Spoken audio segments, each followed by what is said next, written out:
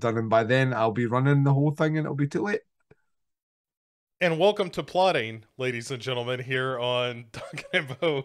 Come correct. I knew it. I was like, he'll pick the most vulnerable time to get that soundbite to hold over me for the rest of the year. um, not all of that. I only caught the very last sentence, so You'll you didn't catch the bit where I told all the listeners to go fuck themselves. Good, no, good, Bob. no, no, no. Hey, here's something that's exciting, Duncan. Here, Not we're here, right right here, right here. now. Yeah, Out here. What? yeah. Much like Us. Jesus Jones said, "Right here, right now." Reaching for that. I love it. Um, Look, everybody's reaching for a little Jesus Jones. Of course. Uh, but we are right next door to fall, Yes. and one might even say that fall has begun. It's And only just begun to oh fall. man, that reminds me, I should watch 1408 pretty Of soon. course you should. I mean, just for that. Yeah, Just for that the movie's Carpenter. so good. It's It's such like a it's a mediocre book, but a really good movie. yeah. I agree with that. I think it's one of the better haunted house movies or haunted Yes. hotel room movies. Um, Yes. but no, the point being that with October right around the corner from here, right Yes. here, right now, Yes, right that here, right now. that I started working on my 31 days of Halloween. Oh, dude, my list is almost done, and I'll tell you right now. You know what? I'm because we do different Yeah, lists. we do. I do current year. We have never worked together before, ladies and gentlemen. I do Yeah, not know his list. yeah. I only do movies that have come out this year, Uh huh. and that's like a sneaky way for me to catch up with all the shit that I haven't seen because I've been doing stuff for podcasts. Yeah. And that list is usually contains like maybe one or two good movies, and the rest is pretty fucking bad. I This year though, yeah yeah my yeah. list is looking fucking great. Like just like I'm not saying exceptional movies. I just think from what I'm hearing from the festivals and what I'm reading online, turns out there's a like kind of high standard of really good movies that I've not seen yet that I will be watching this October, and I am very happy about that. As well, you should be. Yes, You know what I yes. What just about watched? yourself? Well, This isn't going to show up in the conversation, or at least not from my end tonight. But I finally, speaking of good movies that I finally got around to that came out this year, finally saw Black Phone. oh, Terrific it movie. is a really, really, really good cinema horror movie. Yeah, absolutely. Like Really good across the movie. board. Yeah, Yeah, like acting good, story good, like delivery good. Yeah, yeah. like Really I creepy. don't think it's I don't think it's the best horror movie I've seen this year, but like as entertainment goes, and just like it doesn't really put a foot wrong. Like it's Right. consistently, and it's Scott Derrickson, which you kind of should expect. Like that guy can direct, He so can, but you know, I watched that movie and then I watched Sinister not long after. yeah. And I was like, you know what? Sinister is there are things that are really, really good about Sinister, and I think it's Yeah. a good movie, but I Mhm. also think it's really flawed. Yeah. But I think I don't like the ending of Sinister at yeah, all. especially, yeah, the Indians But like all especially. the build up to that ending is fucking great. Yeah. Especially creepy boy that crawls backwards out of box for no reason. I'm like that visual there is just that's nightmare fuel. And the Yeah. lawnmower, obviously. The lawnmower is the thing. Like that's the I watched payoff. that with my girlfriend recently, Yeah. and she was like looking up stuff on the phone about it, and said like somebody named this the scariest movie ever made. It was like, well, that sounds like Yeah. bullshit. But No, it is universally recognized as in terms of decibels of screams when it's yeah, shown the scary, and I think it's just that scene. yeah, right. But that's what we talked about. She was like, that mower scene was something. I was like, yeah, it definitely is. That's the scene, and it doesn't show Yeah. that much. It's a real Toby Hooper Texas Chainsaw kind of thing where it fools you into thinking you saw Yeah, more it's a than you lot more did. gruesome. Yeah, it's a lot more gruesome. I think that's where his 40 lies Hmm. for me. Like, even I think Derrickson's surprisingly good at packaging psychological terror in kind of mainstream cinema. Yeah. Like I think like Sinister's a good example of that. Like from what you're saying, it's not particularly gruesome or even gory, but the visuals themselves are very unsettling. Hmm. And he did obviously The Exorcism of Emily Rose, which once again, I don't really show you anything, but it's fucking creepy. The central performance helps. But then even The Black Phone, the stuff that's scary in that movie is him sitting upstairs in that mask, like Holding the willing bell, that yeah. willing that boy to come up. Yeah. That's terrifying. Yeah. To play the game. What game? Yeah. Naughty boy. That That's is creepy. terrifying. Yeah. Like his whole his whole demeanor, his body language, everything just completely different. And that is creepy. Yeah, it's really good.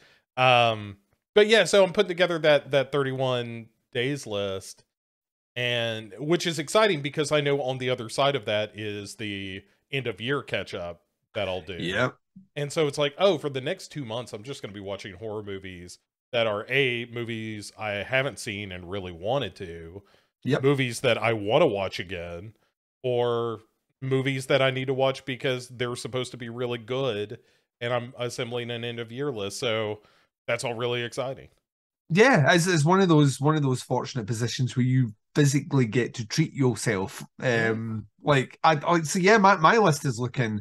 I'll tell you what, I'm super excited for that Hellraiser movie. No shit, man. I'm I really down for cannot this. wait. Cannot wait. And he even there's the news drop today just confirming ain't no reboot here. We're not like restarting it or anything like that.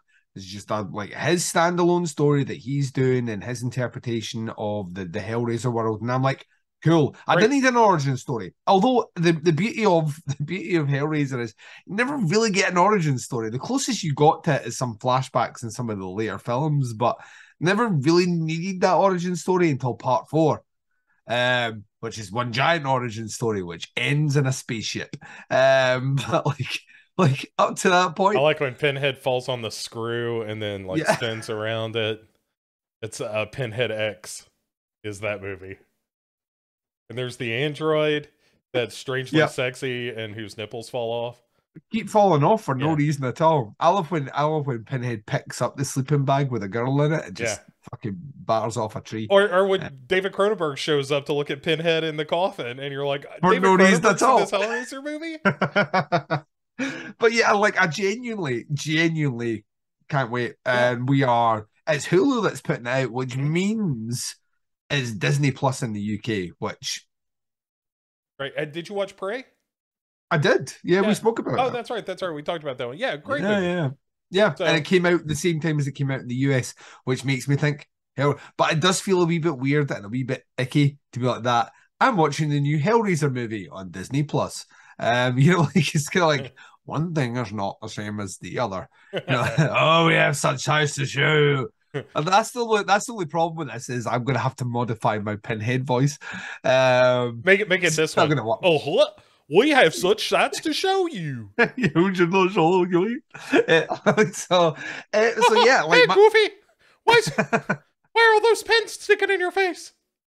But like it does that. Like I'm an angel to some, a demon to others. You know what also looks pretty good? What, even though it's just a complete American rip-off of The Ring, that movie Smile. Yeah, I'm down for it.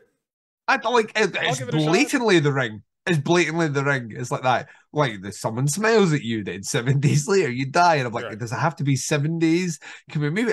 What about 6? 6.5? Does it have to be 7 days? Did we get a phone call here? And then someone calls you, and then you start smiling. Yeah, I don't know what's going on here. But that looks good. You know the one that this will upset people. You know the one that I could not give a tiny rat's ass about? Go on. That's the new Halloween movie. Oh, I don't care about that.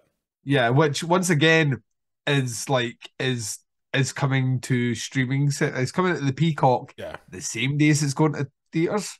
I saw it on Peacock. I saw that last one, Halloween Ends, on Peacock. Yeah, and I'm glad that I didn't go to the theater for it because you will be able to do that again. You know what? I don't think I will, Duncan. You gotta do it. I think I'm gonna. I will wait until someone tells me like, no, really. We have to talk about it. We have to talk about it. There's no way, like, because all that's going to happen is you're going to have a serious case of FOMO when I'm sitting here talking about how great the entertainment value of the train fucking crash in slow motion that movie's going to be. Yeah, all right. I mean, Well, the was fact it? that anyone's excited, the fact that anyone's excited about this is fucking mind blowing. Like, yeah, we're finally getting old woman Strode facing off against Michael Myers, who apparently can lift 3 firemen on a pike. Like, see if this scene isn't him just walking in and snapping her in half and then putting her in the waste disposal. I don't want to watch this fucking movie. I'll tell you the one that made me not want to watch this fucking movie was when they had the shot of uh Michael Myers stabbing her with a knitting needle, and the internet for like 2 hours was like, "Oh my god, you guys! It's just like when she stabbed him with the knitting needle, but it's him this time." I'm like, "Go fuck literally yourself." I posted on my Facebook group page. I was like that. I was like, finally, it's only taken 50 years to pay off this, like that. And then I did my clever and witty hashtag at the bottom, which is hashtag patience dies tonight. Because I am all out of patience. I like, just get this. You know what? I actually can't wait till it's gone, and then we can put it behind us and move on. And we can reboot it again. But inevitable. Of course. But John Carpenter, I think, said all, but when someone asked him, "Do you think this would be the last one?" He was like, "Well, as long as they make money, no." Yeah, and like that. That's why you go to Big JC. Big JC fucking calls it like he sees it, and every time another movie gets made, a check falls in his hand. That is all the quote. They keep making them. Yeah, yeah. Every time they make one of those movies, I put out my hand and a check falls in it. Yeah, John Carpenter is punk rock as hell and remains so. Yeah. I saw an interview with him. It was like one of these magazine interview things, and by the end of it, I was just like, that dude has never changed and still doesn't give a fuck, and that's kind of awesome. It's the beauty of John Carpenter is that he didn't give a fuck when he started. Yeah, he didn't really give a fuck at it. Like, there was, I think we spoke about it. Well, the closest he got to Starman. Starman and The Thing, I think The Thing and Starman both kind of bruised him because he thought both of those were good movies. Yeah, and he was right.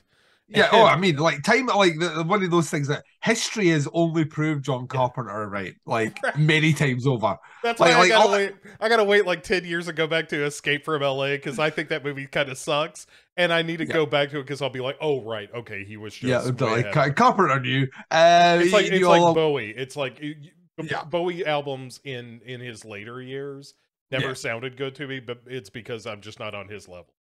He was always like, he was like a decade ahead. Yeah, he literally wasn't. I don't know if you remember this, but he time traveled in Twin Peaks and became a kettle.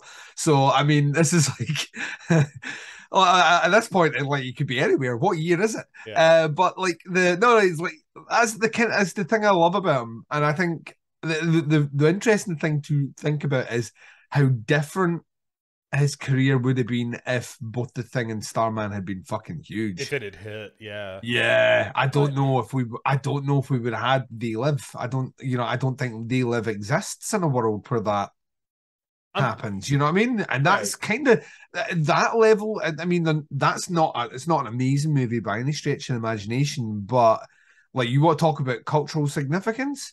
I see They Live like memed or quoted almost fucking daily for like the last 5 years. So without Big Trouble in Little China, there is no Mortal Kombat. 100%. You know what I mean? Like, all these things do not exist in a world where John Carpenter doesn't like fail. You know what I mean? Like, it's weird to think about, but it is. He said somewhere that he might be ready to do another movie. It's like, great, don't do it unless you want to.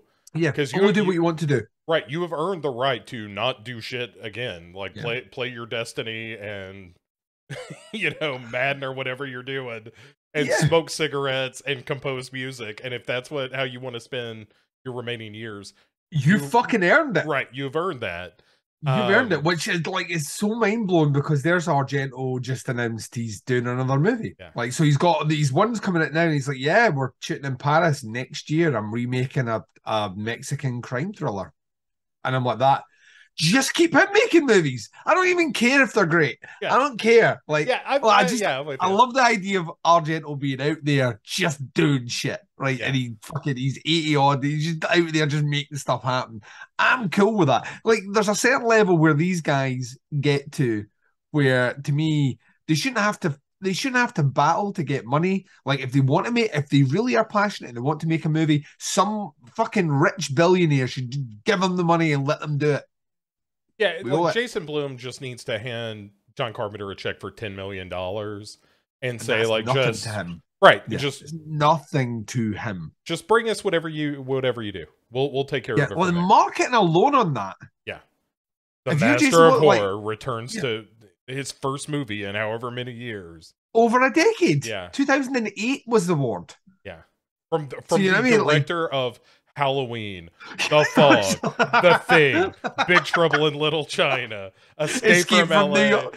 Or, You know, yeah, like, Escape you from New York. like the list, like you just like, and you know what you do? You know what you do? Like, you just have the logos in the original font just boom Yeah. on the screen, and you're just like, oh my! In fact, you don't even show any footage of the new one. You just show fucking highlight reel of that man's career. Yeah. And if you're not excited to see that movie, you're not alive. And then you end the trailer with the title of the new movie and whatever the treatment is going to be, and that's it. That's John it. Carpenter's, Crazy Days or whatever the hell you call it, and weird synth noise that he's playing. You know what I mean? That's it. Like, ding, ding, ding. And yeah, then you're. What are we doing here? Yeah, that's it. That's all we need. That's all we need. And then, like, Halloween 2024, and you're like, yes, now I have a reason to live. I'm finally there, like opening day. Like I don't know if Jason. I'm gonna go into why I don't think Jason Blum listens to this, but if he does, make that happen. Yeah, we've just made you money. Right, absolutely. You just hand him a check for 10 million. Tell him, like, whatever you want to do, go with God. Yeah. And once it's done, bring it to me, and I will. Maybe it launches on streaming. Maybe we make the deal that way, and we all make a bunch of money, and we walk away from the deal like that. Maybe we do it simultaneous in theaters. Whatever. If it's really good, we'll definitely do it in theaters. So we got this. I got a whole distribution arm to take care of this. You just go make the weirdest, scariest movie you can. Yeah. Or someone let him make his Western. That's all he's ever wanted to. Like, someone just let him make his Western. I'm totally fine with that. If his last movie, there's something kind of elegiac about that, of like his last movie, for Carpenter to ride off into the sunset, metaphorically, by making the Western that he's always wanted to make. And if you watch Vampires, that is right next door to the Western. Literally why he made it. That's literally why he made it. He said he was not invested in the vampire story at all. He thought, this is as close as I'm going to get to making a Western, so I'm in. And I like that movie more than I should. I'm kind of with you. It's not great, but there are things I like about it. And Ghosts of Mars is a Western, really. And 100%. Yeah. That's another thing that it's like, this movie isn't very good, but also I see why Carpenter made it, because it's kind of the movie he wants to make. Yeah. With all of the trappings that he has to put in a movie to get a movie made. It's kind of the movie he wants to make. It just so happens to have Ice Cube in it. What was this? Desolation Jones? Is that his name? Desolation Williams. Desolation Williams. I mean, that's pretty one good. Of the it's one of the worst names ever. Everyone's walking a bit like, see if you're a criminal, right? See if you're a fugitive, a well-known criminal, you don't have a nickname which has so many syllables in it. Well, you call him Desi. Yeah, like you call him Death. That's what you call him. Or you just call him Desolation Williams. What's the bit from You have been visited by the Grim Reaper. Yeah. No, I just watched that recently. Oh, dude, we're gonna get there. We're gonna get there. And we're like, I'm like, every fiber of my being is trying to make it that recording isn't going to go on 15 hours. Have you watched LA Takedown yet? No. That's the conversation that's going to be the long one. Really? Oh, yes. Do you know what that movie is? No. It is Heat, version 1. It is same character names in some Well, cases. yeah, but his script for Heat was written before he made Thief. Yeah. And so Yeah, like so. he Yeah, made so this he made TV like movie. all right. And that is 100% Heat. I could very well believe that. Could And very well believe that. Yeah, it's going to blow your mind. I can't It's wait. crazy when you watch that and you're like, oh, he just remade his own movie. Yeah, yeah. Well, he said that he literally he had this script and it was there. He had his story and Yeah. his script and it was there, and he just couldn't get it made. Like the way he wanted to, the way he visioned it. So he went off and did Thief and like loads of movies for the 80s, and he basically did that to build the cachet of To make credibility. Heat. So he could eventually get to the point where he could get both fucking Al Pacino and Robert De Niro in his fucking movie. And like to me, that's like, you know what that is? That's like it's the what the last podcast talk about when they talk about Ted Bundy of like Ted Bundy goes away to university and studies psychology so he can pass himself off as a better psychopath. Yeah. No, like that. It's like the A level where he actually goes away and gets the training to be better at the fucking killing, and that's literally what you have. Michael Mann's like that. Not until I'm at the level that I can get arguably the two greatest actors of all time. Not only the greatest actors of all time, but to share the same screen. I think this was only the second time in movie history they'd actually been. In fact, it might be the first time they actually shared a scene. I think it's, yeah, because they were in Godfather 2 together, but they don't have any scenes together. Yeah, that's right. So like that's it. Like that's how much he is fucking flexing in that movie. Like it is fucking ridiculous. When you watch LA Takedown and you watch that coffee shop scene Yeah. done with television actors, knowing Yep. that a few years later it's going to be De Niro and Pacino delivering the exact same lines, Duncan. Ah. Where, you know, like imagine just a team. Imagine if you would cast me in that movie where I'm like, you know, you see me coming around that corner, I'm gonna have to take you down. Yeah. And somebody being like, yeah, that's good enough. We gotta go. Like Yeah. we got eight scenes we gotta get done today, and that's as good as it's gonna get, as opposed to the movie where it's like, just Yeah. roll the cameras, let this thing happen, and we'll do this as many times as it takes. Yeah. As many, and which I don't know how many takes that scene. Look, probably Oh not God, many. you don't. I don't know. You like as De Niro and Pacino. Right. That's why maybe it's just like you just point the camera at them and let them do their thing, and you get in 2 or 3 takes. But Yeah, it's I think I can't wait for you to see. I can't wait to have that conversation. Well. It's so I cannot good. wait. It's fucking crazy. When I was watching it, like I kept doing like the you know, like you squint just a little bit, and the guy in the lead is kind of doing a half-ass Pacino impression. Oh no! So that you're like, I get it. Like I understand what Michael Mann is going for, and it's not bad. Yeah. You know, Yeah. I mean, this is a conversation we'll have later. But as TV movies go, it's pretty good. But it's still a TV movie. Yeah. And then Heat is like this 3-hour monolith opus. to crime cinema. Yeah. But it's bananas, man. It blew my mind, because I had heard like, oh yeah, it's kind of his first pass at Heat, and I was like, okay, well it'll be similar. Yeah. And it's like, oh no, it's the same. it's the same movie, only like half as much. And shocking. I can't wait now. I can't wait. Yeah. Anyway, speaking of movies, we should probably talk about some movies. We've good been and bad. recording for ages and we have not done anything that we usually do on this show. You know, sometimes you just want to have a little fun. Do you have anything loaded? Anything you want to talk about? Yeah, I just went to see it for the second time, and I'm like super high on that Bodies, that new A24 movie. I need to see that. I'm really high on it, and I think I understand. Like, this is the thing. Well, Here's the thing. if you don't like it, I 100% understand. In fact, I wouldn't even begin to talk you around, because the chances are you hate the characters. Uh-huh. And maybe, depending on your particular view on things. You didn't like the very end. To me, the characters, the whole setup is incredibly smart, and is specifically playing with the old kind of murder mystery. All the people assemble in a house and then they all start dying one at a time scenario. It's not. I think it was like I think a lot of people thought it was a slasher. It's not a fucking slasher movie.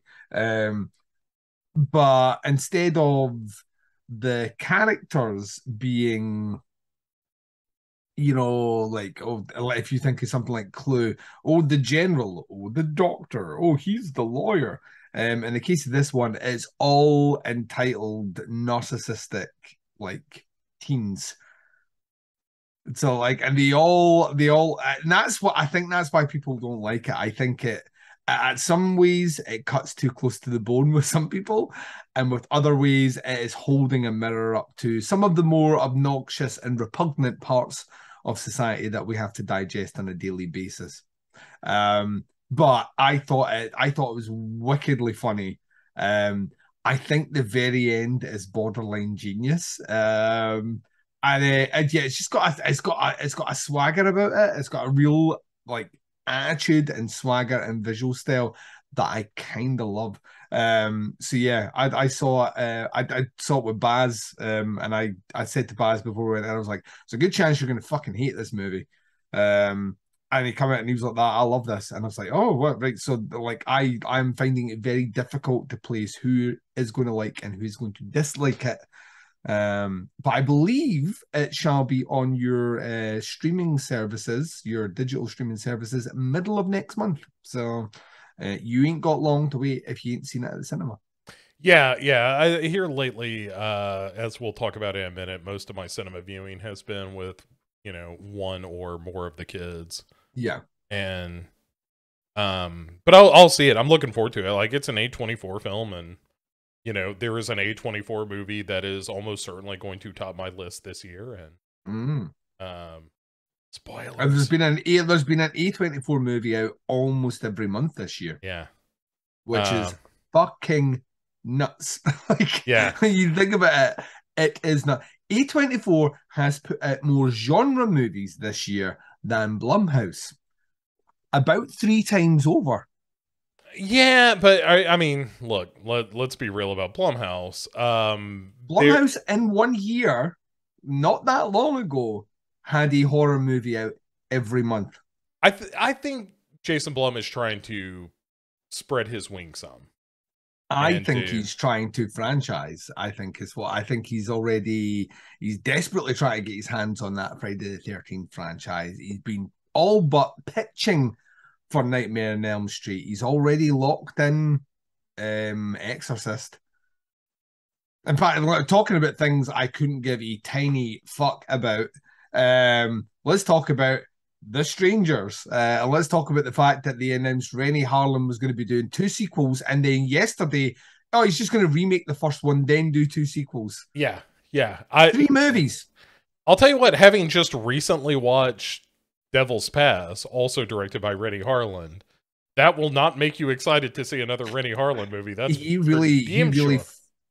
really like went downhill pretty fucking fast after that. And speaking of Exorcist, he made one of those Exorcist movies. Yeah, and it was Dominion. Awful. Yeah. It's one of the ones. I can't remember. He's the one that did the reshoot, wasn't he? He's the one that did the second version of the movie, like with half the same cast and half not. But I think Pazuzu gets Hadoukened at the end, which Hadouken. I think the demon runs along a corridor, and I think she gets a holy Hadouken, and put down. So it's just, but the fact that I could kind of get my head around them saying we're doing another sequel. I liked that second one. I thought that second one was a ton of fun because it's fuck all like that first movie, which is just not good. But then they're like, he's making 2, and I was like, right, we're being a bit presumptuous here. And then they're like, actually, he's remaking the original and then doing 2, and I was like, and it makes me think, like, I imagine the conversation being, right, now we've killed off the 3 characters in the second movie. well, maybe the main guy is badly burned, but we've pretty much killed him off. I'm And very Rennie badly Harlan, burned. very badly burned. And you, Rennie Harlan, are our only hope to make a sequel. And Rennie's like that. Listen, I've got in the bag. I can continue this franchise. And then in the month that it's taken to make that announcement, he's just been pitching, pitching, and they've been like, all these ideas are awful. All those right reboot. There are too But many bad ideas to go in just one movie, Duncan. yeah, like let's reboot it. So yeah, so we're getting three, and I don't understand. And then, but here's the thing: I hear that, and I'm just like, but then I hear that Ty West has got Pearl coming out, and he's like A24. I've completely greenlit, and it's definitely going to happen. Maxine's happening next year, Mm-hmm. and I'm not even seen Pearl yet, and I am all in. I'm like, yeah, just keep giving him money. Right, but that's because X is real damn good. Yeah, Pearl looks like is going to be real damn good as Yeah. well. So And the fact is it's another Ty West movie in a different time frame. Again, with Mia Goth, who's been fucking crushing it, mm-hmm. and I'm like, yeah, just like that's the thing. I love the fact that A24's like first attempt at doing a franchise is let's go with Ty West, let him make his movie in the 70s, and then jump back 50, 60 years before and make his prequel movie. And then let's just jump a decade into the 80s, motherfucker. And you know it's a Ty West 80s, right? Mm-hmm. So it ain't going to be Stranger Thing 80s or anything like that. It's going to be grey. It's going to look. There's going to be a lot of beige. It's not a lot of neon, a lot of beige. It's going to And be I'm more It Follows than Stranger Things. 100%. And I'm like, yes. Like, let's just keep doing this experiment. And then Rennie Harlan's like, but I've got three movies. And I'm like, oh, yeah, fuck about you, Rennie. But what Fuck about these movies that I have got good ideas for, dear strangers? Just get the fuck out of my house, Rennie. But So you yeah. have my keys. It's like fucking get your keys out of there. I will So yeah, take I this saw snowmobile. he's getting a little bit like that character from Goldmember. It's close. Yeah, smoking a. Can't remember what is that? I Smoking a don't. pancake. Yeah, smoking a pancake. But yeah, so bodies is a movie that I saw that, I'll, like I said, I saw it second time and I really fucking liked it. I'm looking forward to it. A lot of yeah. As much as I hate Pete Davidson, the thing that I'm holding out hope for is that he is murdered in the movie, and that'll make me happy. Don't spoil it. I want it to happen organically. I'll tell you. Here's my good thing, Duncan, and it's not a movie.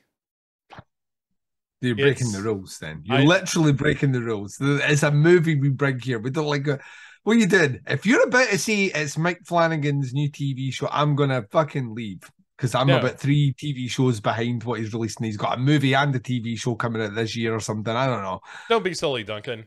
I want to tell you all about a new pair of running shoes.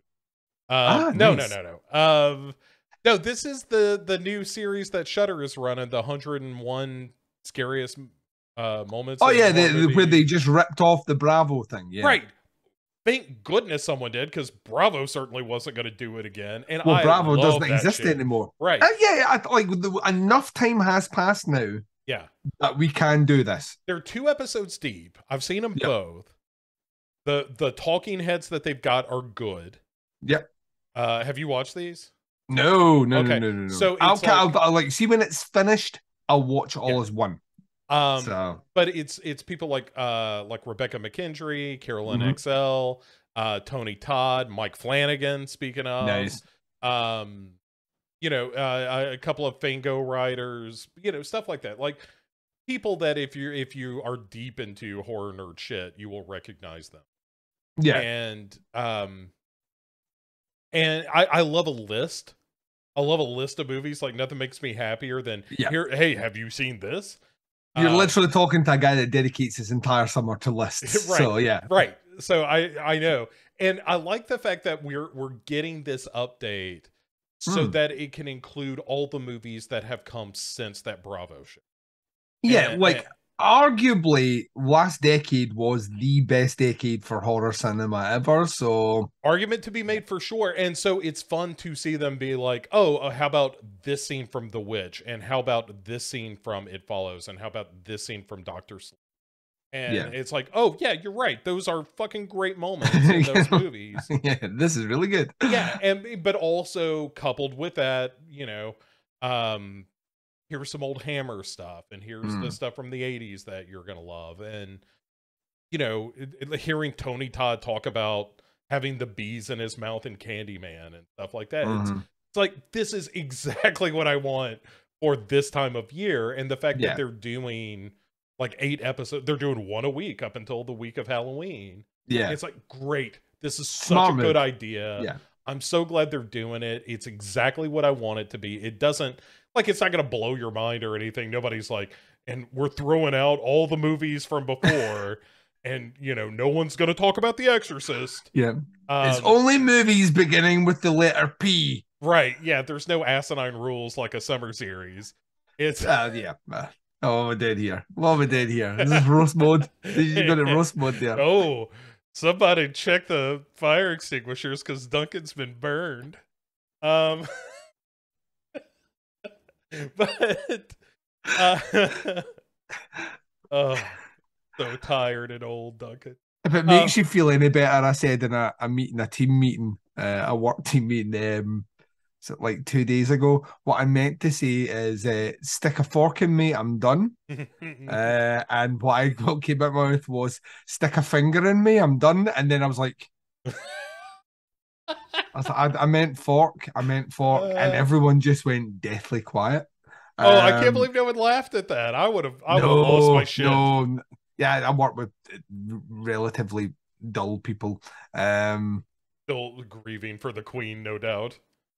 Don't do it. Honestly, it's like I get a day off. I'd like Monday, everything's closed, so I'm off on Monday. Great. Yeah, At least that that's old lady could do yeah, something. yeah. The billions this country has spent on her has merited that one day off work.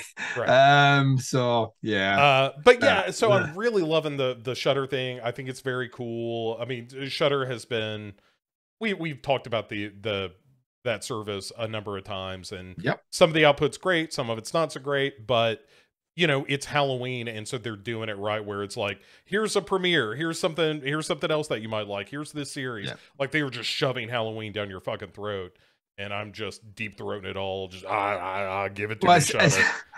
it's the well. I think both they and like Netflix as well. Netflix have been very smart this year.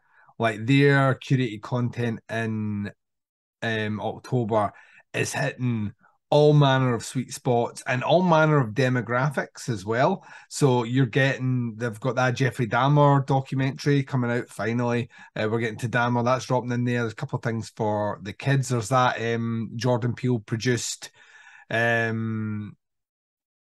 like claymation horror thing, which is coming out, which is done by the guy that did fucking Mad Nightmare God. Before Christmas. Oh, Henry Oh, Selick. Yeah, Nightmare. yeah. I thought we Yeah. were getting Like Phil Tippett to do some other weird shit. no. He's like, and that's on my list for 31 of October, and I can't wait. Oh But no, like, so so that's weird. that's in there. But then the 25th, the 26th, the 27th, and 28th of October, 4 nights in a row, 2 episodes each night. Cabinet of Curiosities by Guillermo del Toro, Oh where he's yeah.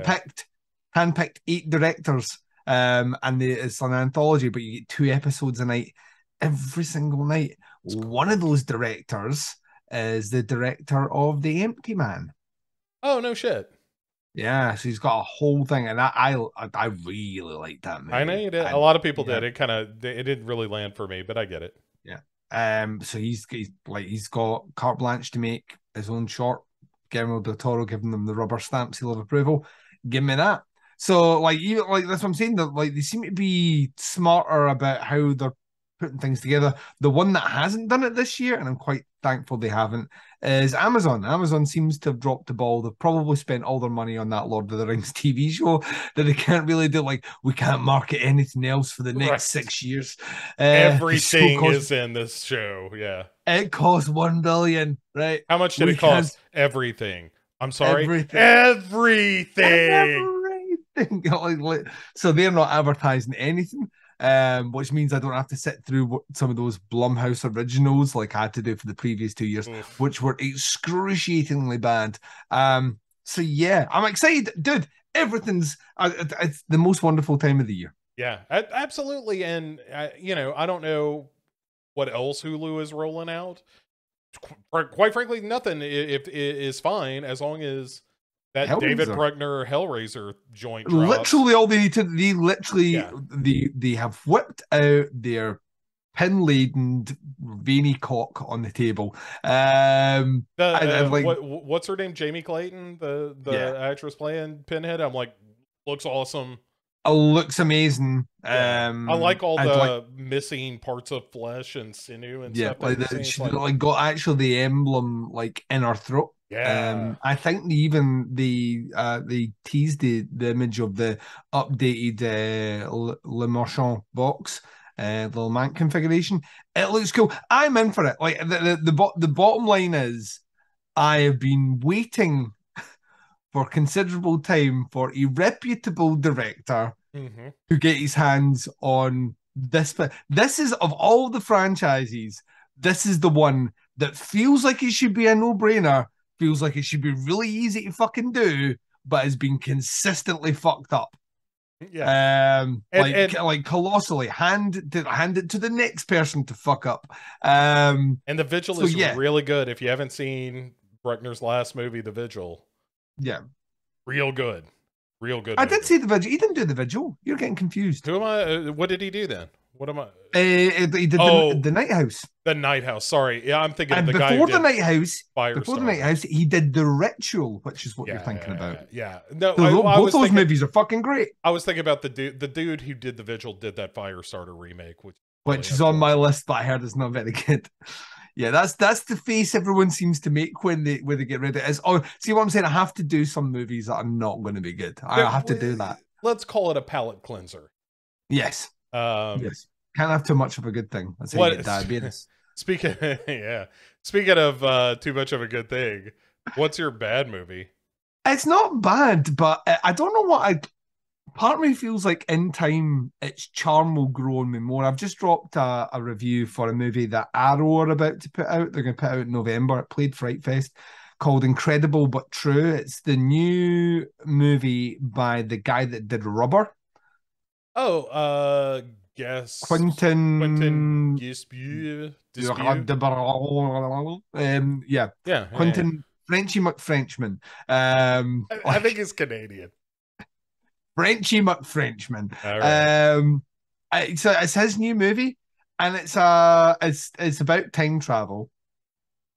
Let me set the premise up for you here.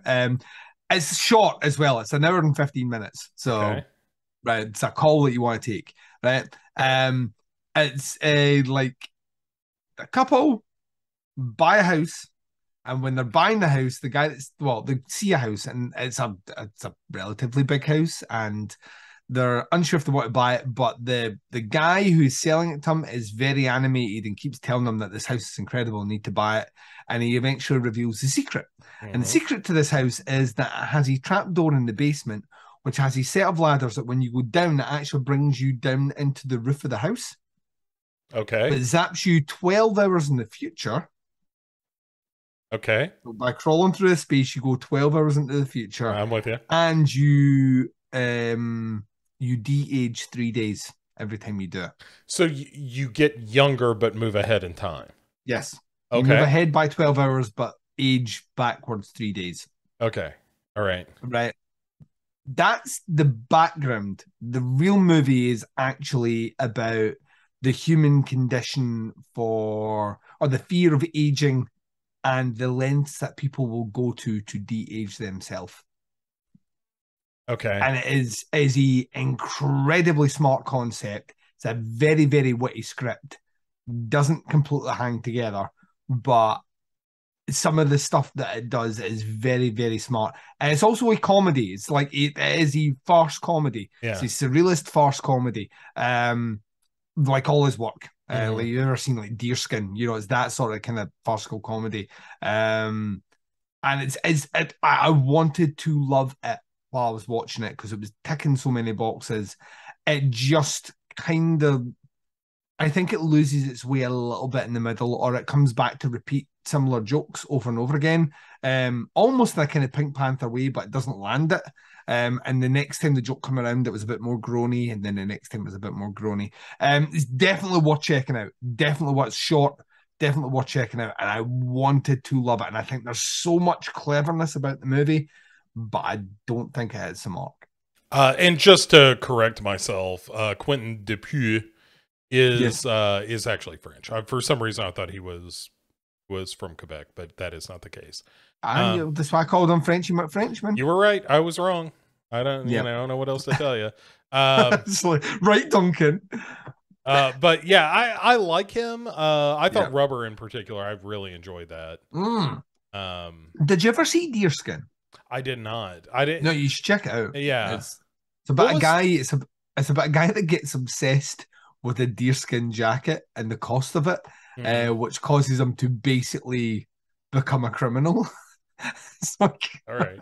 it's really bizarre. All his What, stuff's really bizarre though. what was the one with the bug, the big fly? You know what I'm Oh talking about? fuck! Yeah. And I can't think of the name of it, but I enjoyed that. We need to fact check this, Bo. We can't leave this hanging for our Uh, listeners. We need to make it sound like we always know what we're talking about. right, right. I just do so little editing on this show that it's inevitably going to sound Yeah, like we're we're really not good at smart. padding for time, though. We're experts at Mandibles, padding for. There you go. mandibles, Mandibla. mandibles. Uh, but yeah, Mandible. mandibles is the one about Yeah, a giant bug in the back seat of a car, or yeah. the boot of a car. La boot. Le boot. Das Boot. Das Boot. Das Um, Boot.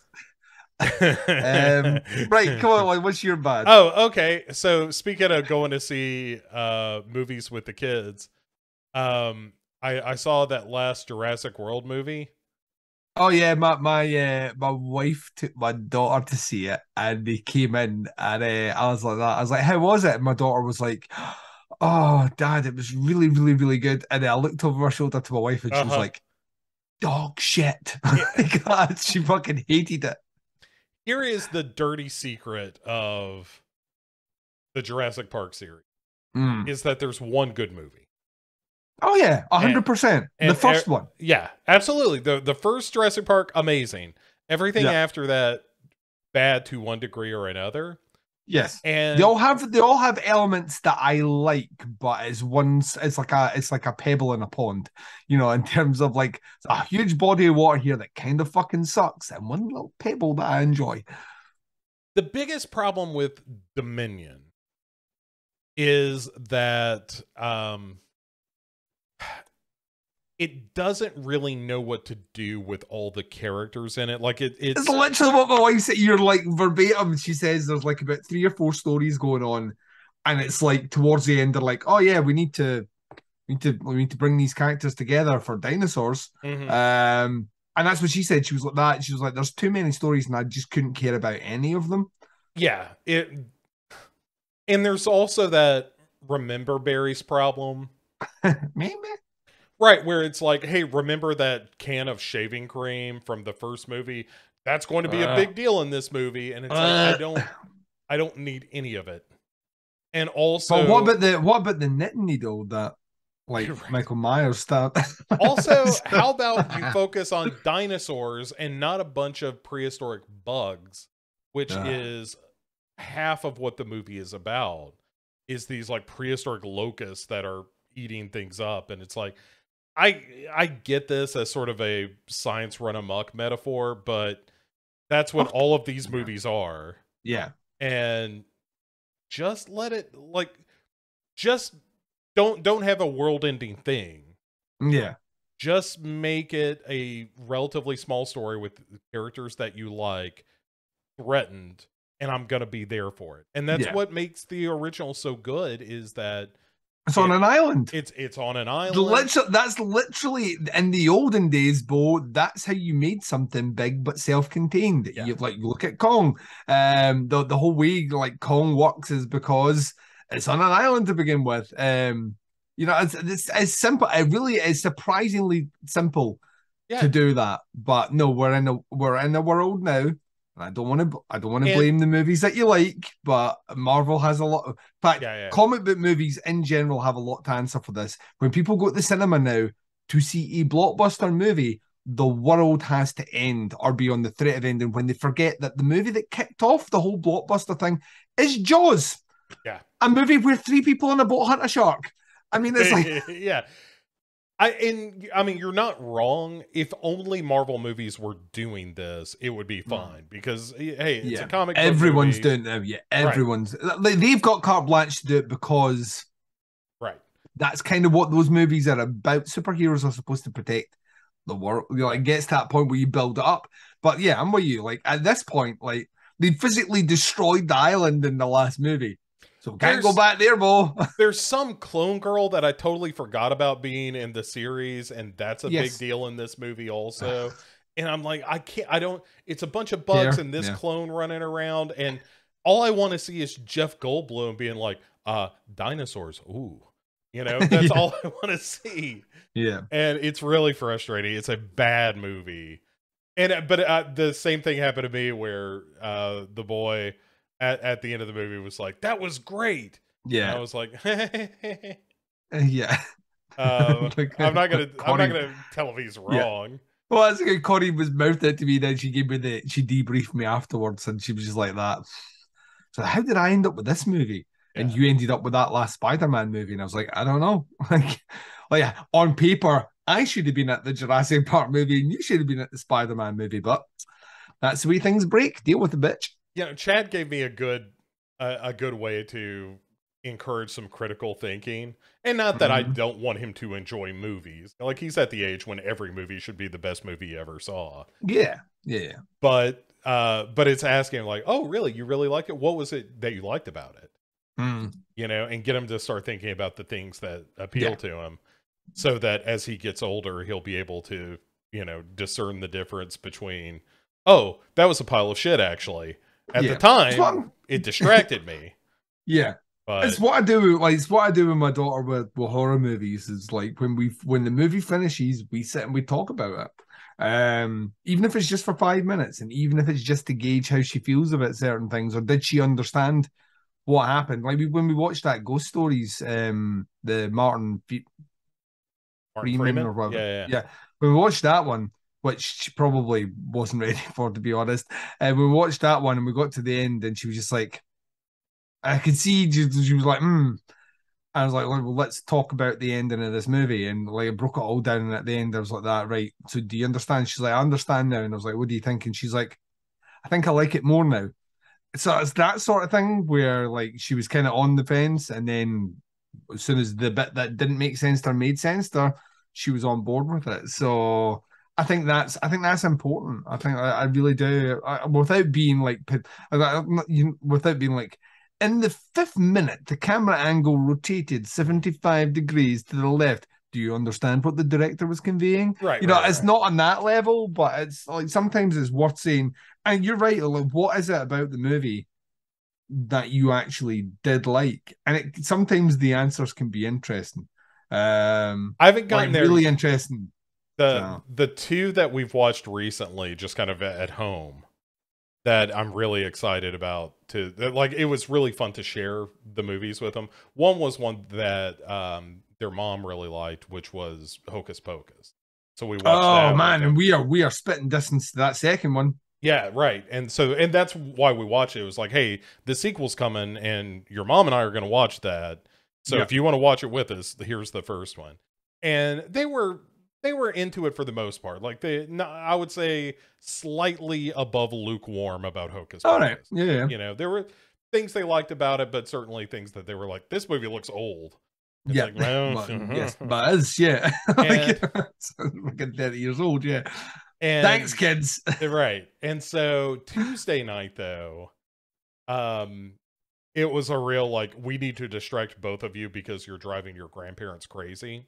Mm. And so the boy was like, I want to watch something, but I want to watch something kind of scary, but not too scary. Maybe a little more than Hocus Pocus. And I was like, good. Martyrs, you see. Yeah. I said, let me introduce you to a little movie called Monster Squad.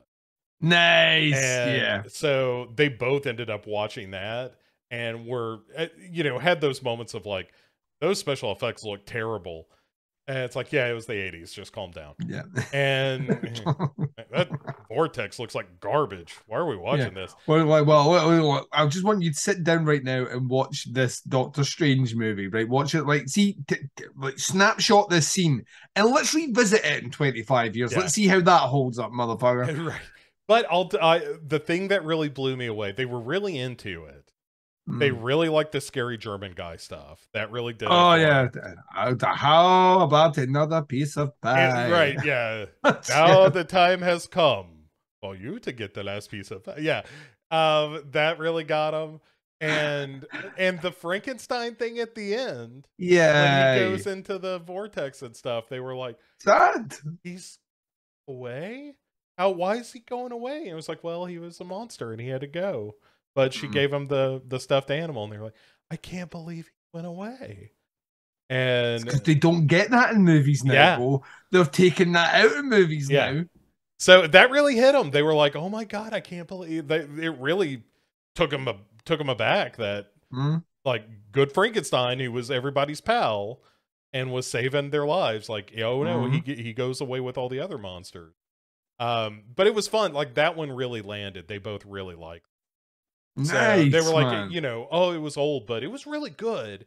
And so we're getting to the point now, and I don't know if I'm ready to pull the trigger on this yet. Probably soon, but it's gonna be like, it's time for pull. Oh, dude. Yeah. Oh, my daughter's still not seen Poltergeist. That's a good shout, actually. It's PG, but it's a.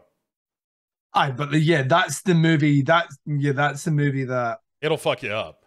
Well, that's the movie that caused the change in the rating. Yeah, that was that in Temple of Doom, right? Like the that's the both of them. Like Spielberg just really wanted to break the back of everything. He's like, "Fuck your system." You could change your classifications on me, and they were like, "Yes." Look at the kids crying in the back. Ah! Like we're changing this classification. So, oh man, you've got you know what's a good one? What's that? You want to swing in? You want to swing in with the kids? Paranorman. Oh, that's a great idea. Like my daughter is fucking borderline obsessed with that movie and has been since she was like fucking 4. Like there's that trifecta of like that, Coraline, and Monster House. All three of those. Yeah, all good. 3. Like yeah. Oh, so yeah, that's a great idea. We might do one of those this weekend. If I can. The boy's in a little bit of trouble, so we'll see how he's doing. He's a little hyperactive. He just can't keep his ass in a seat. He got the hammer dropped on him today. That kid doesn't have any internet at all for a while. Oh man.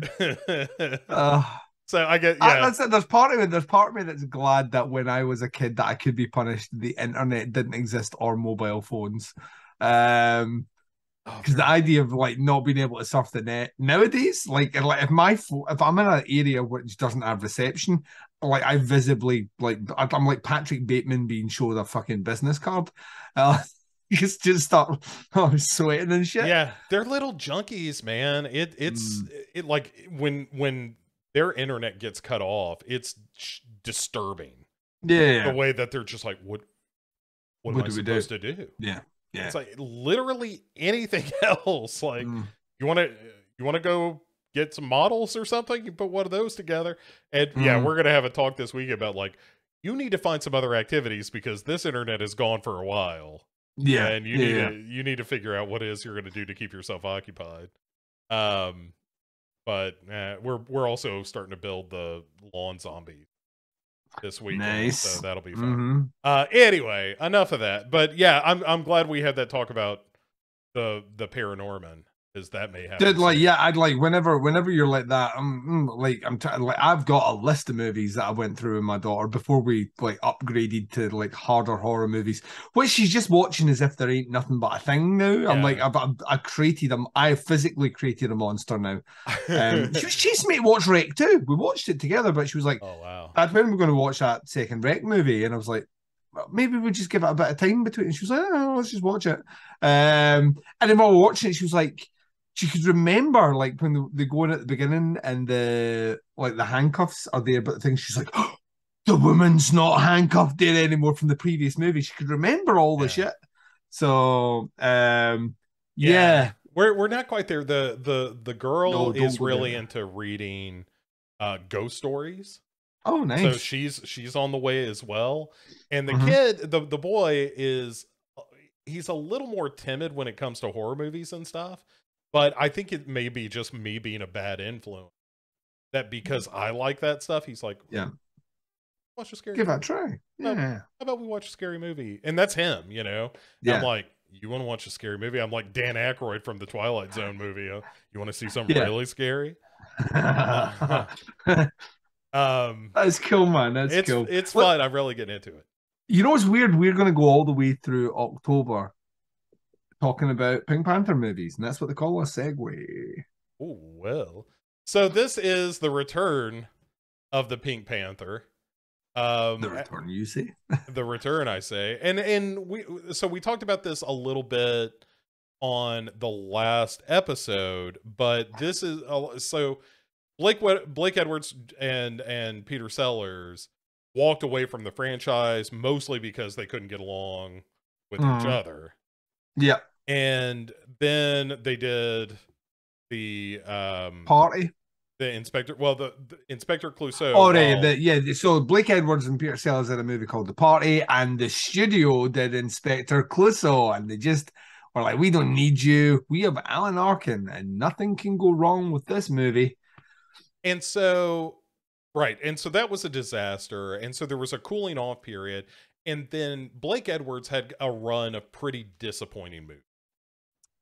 So did Peter Financially Sellers. disappointing. Yeah, Yeah, and like, so but did Peter Sellers. Sellers, like, his career wasn't quite in the toilet, but he was not, he was no longer seen as bankable. So Blake Edwards wrote a treatment that was like, "Hey, here's the Pink Panther movie I would make too." Mm-hmm. And Peter Sellers was like, "You know what? I could be on board for this," but it was still kind of tough for them to get financing for. Yes. And so there was a guy named Lou Grade who was this like weird Russian dude, or you know, from the Ukraine actually, by today's standards. But he was the Mm-hmm. guy who did ATV productions, Oh, which did a right. lot of children's shit like Thunderbirds and Mm-hmm. Captain Scarlet and the Mysterions Yep. and stuff like that. And so Lou Grade was like, "Hey, I'll put up the money for this, and you guys can go, you know, make your movie." And so Blake Edwards said, "Look, I'll do it if Sellers agree." And so Mm-hmm. Lou Grade went to Peter Sellers and talked him into doing it. And basically United Artists, the company that released the movie, just gave the movie to Lou Grade to produce and said, "Hey, all we want is a cut of the profits and worldwide distribution rights, and then you can, you know, you can make whatever the hell movie you want." Yeah. Yeah. And so that's what happened here. It was really kind of letting Blake Edwards and Peter Sellers loose in making, you know, this modern retelling of the Pink Panther. And it starts off with, you know, you're in Lukash, Yep. and it's basically like, hey, here is the Pink Panther that has been recovered. Mm-hmm. We have this incredible security around it. Yeah. Like we've got these doors that fall, you know, there's sensors everywhere, Yeah. alarms and all kinds of stuff. Sharks with laser beams attached to their freaking heads. Dude, it's nuts. And so they describe that, and that rolls into the credits Mm-hmm. of the Pink Panther Returns, which is like a whole Pink Panther cartoon. Like, it's Oh super yeah, elaborate credits. I was really blown away by it. yeah. And But by this point, the cartoon's been long running. and the You know what I mean music's as well. back. The Henry Yep. Mancini music is back too, which was clearly missing from Yeah, from the Inspector previous movie. Clouseau. And just hearing that Yeah, and you're like, yeah, oh, okay, all right, now this is a movie again. yeah. This is the movie. Um, it's also worth saying from the stuff you were giving away. This movie, huge success, basically resurrects Peter Sellers' career and Blake Edwards. Like they call their shots after this one because it was so successful. So Yeah. who would have thought it, Bo? The winning team behind the movie previously that was successful would be successful again. Who would think the successful people would be successful again? No Yeah. one. But yeah, like this movie has essentially right. So this one's a bit longer. Yeah, it's We're sitting hour almost 50, 2 hours, somewhere in yeah, that neighborhood. and the first 15 minutes is basically the heist. It's the movie Entrapment, only without Yeah, sexy Catherine Zeta-Jones. yeah, You yeah. just got old Sean Connery dancing around a bunch of laser beams. Oh, Duncan, look at me. I'm twirling like a ballerina.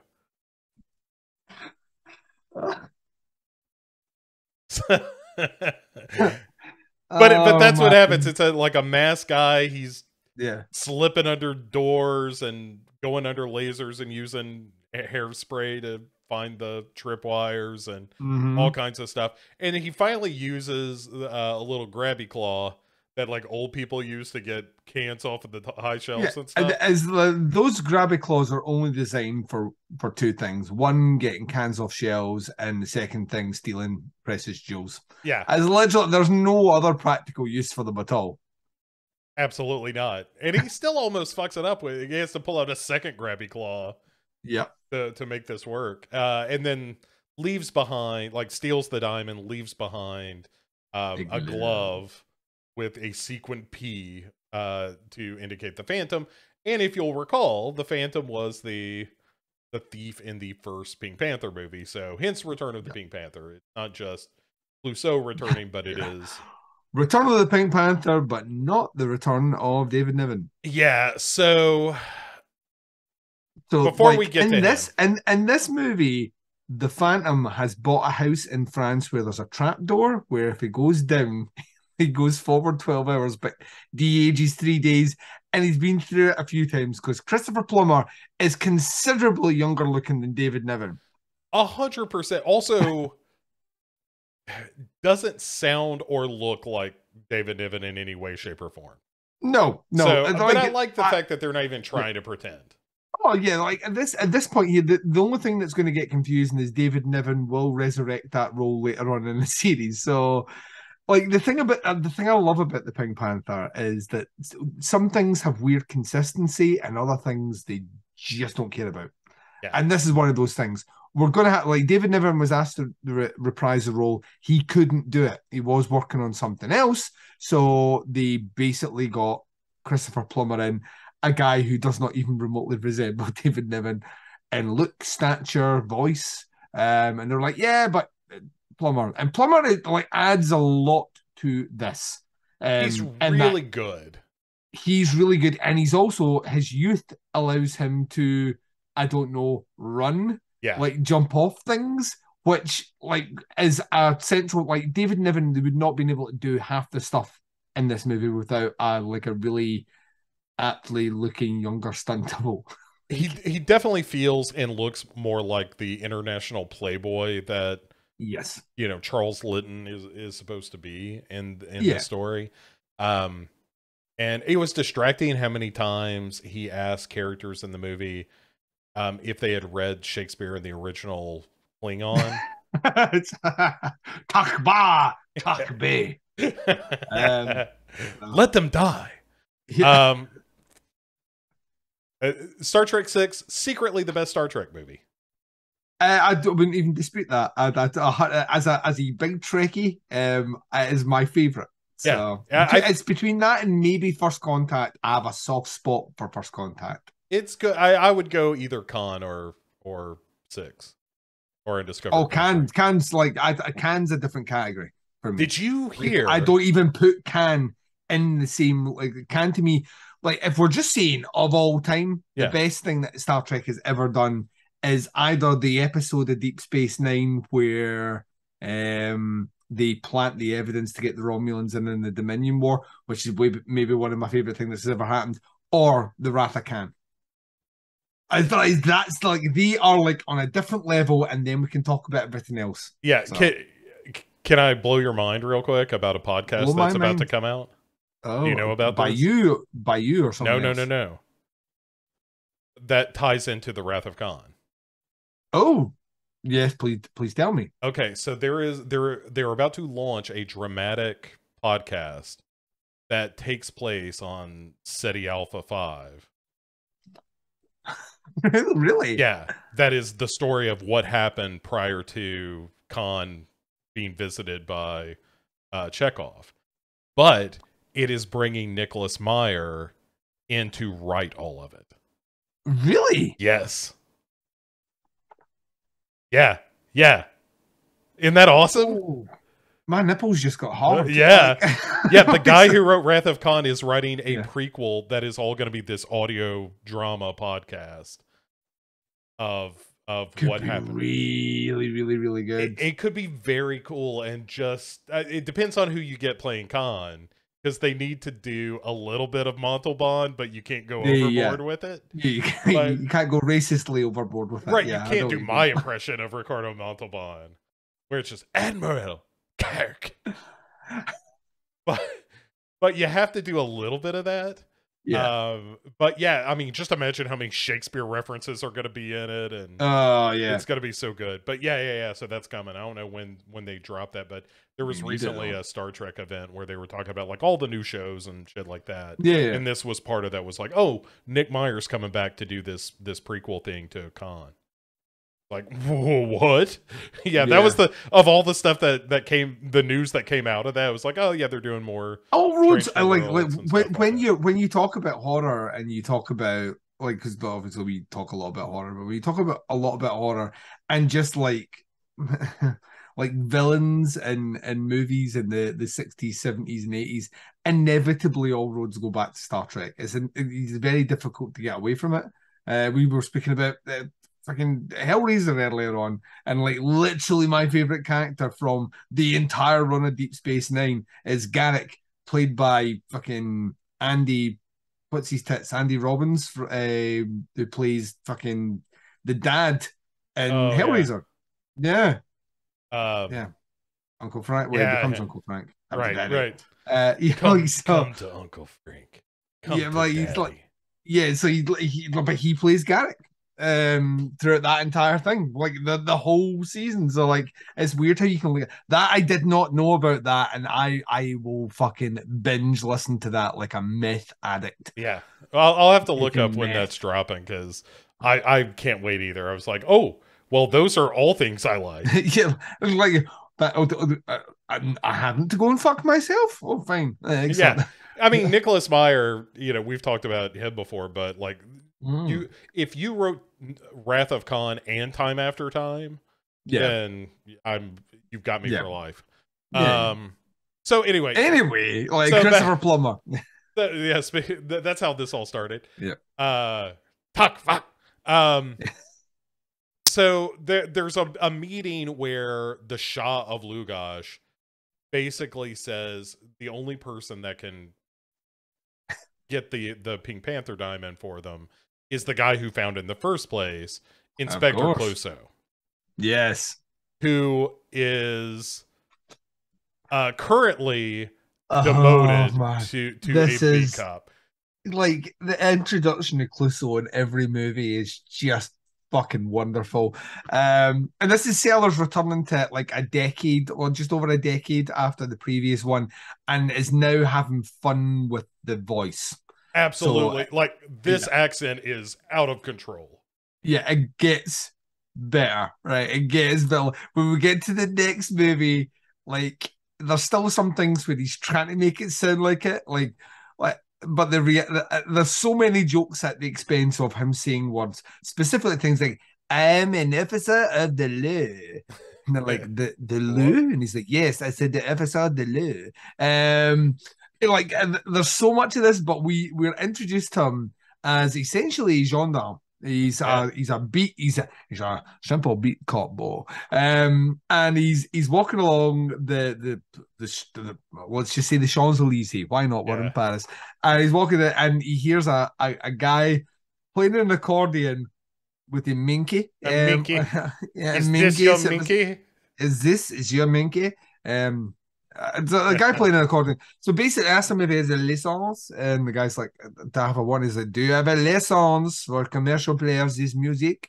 And so the guy, right? So there's an interaction between them where the guy basically says, "Listen, I mean, I'm not making money out of this. The monkey makes money out of this." Is what do you mean? The monkey makes money? He's like, "Listen, he doesn't tell me what to play, and I don't tell him what to do with his money." He's like, "You're having me on here, sir." And meanwhile, this is outside a bank, and a car pulls up, and a bunch of masked men go into the bank and start robbing it while pedantically Clouseau is having a conversation with this guy. And this goes back and forth, and the guys are robbing the bank and all the rest. And Clouseau eventually gets to a point where he's talking about the license again. And Hmm. the guy says to him, he's like, "How do you know so much about licenses?" And he's like, "What do you mean, how much?" It's like, "Are you blind?" And the guy's like, "Yeah, I'm blind." And he's like, "Oh, right. Well, I'm a gendarme." And the guy starts feeling up his like things. Like, realizes he's a policeman. He's like, "Listen, I will let you off with a warning." Meanwhile, the guys are coming out the bank into the escape car, which Clouseau sees, and he sees one of them drop a bag.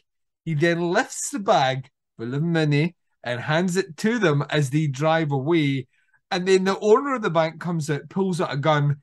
Clouseau hits him in the back of the head, Yeah. Brains knocks him him. out, and then we're instantly in Chief Inspector Dreyfus's office, as played by Herbert Lom, who is fucking amazing again. He's Hmm. so good in this. He's so good.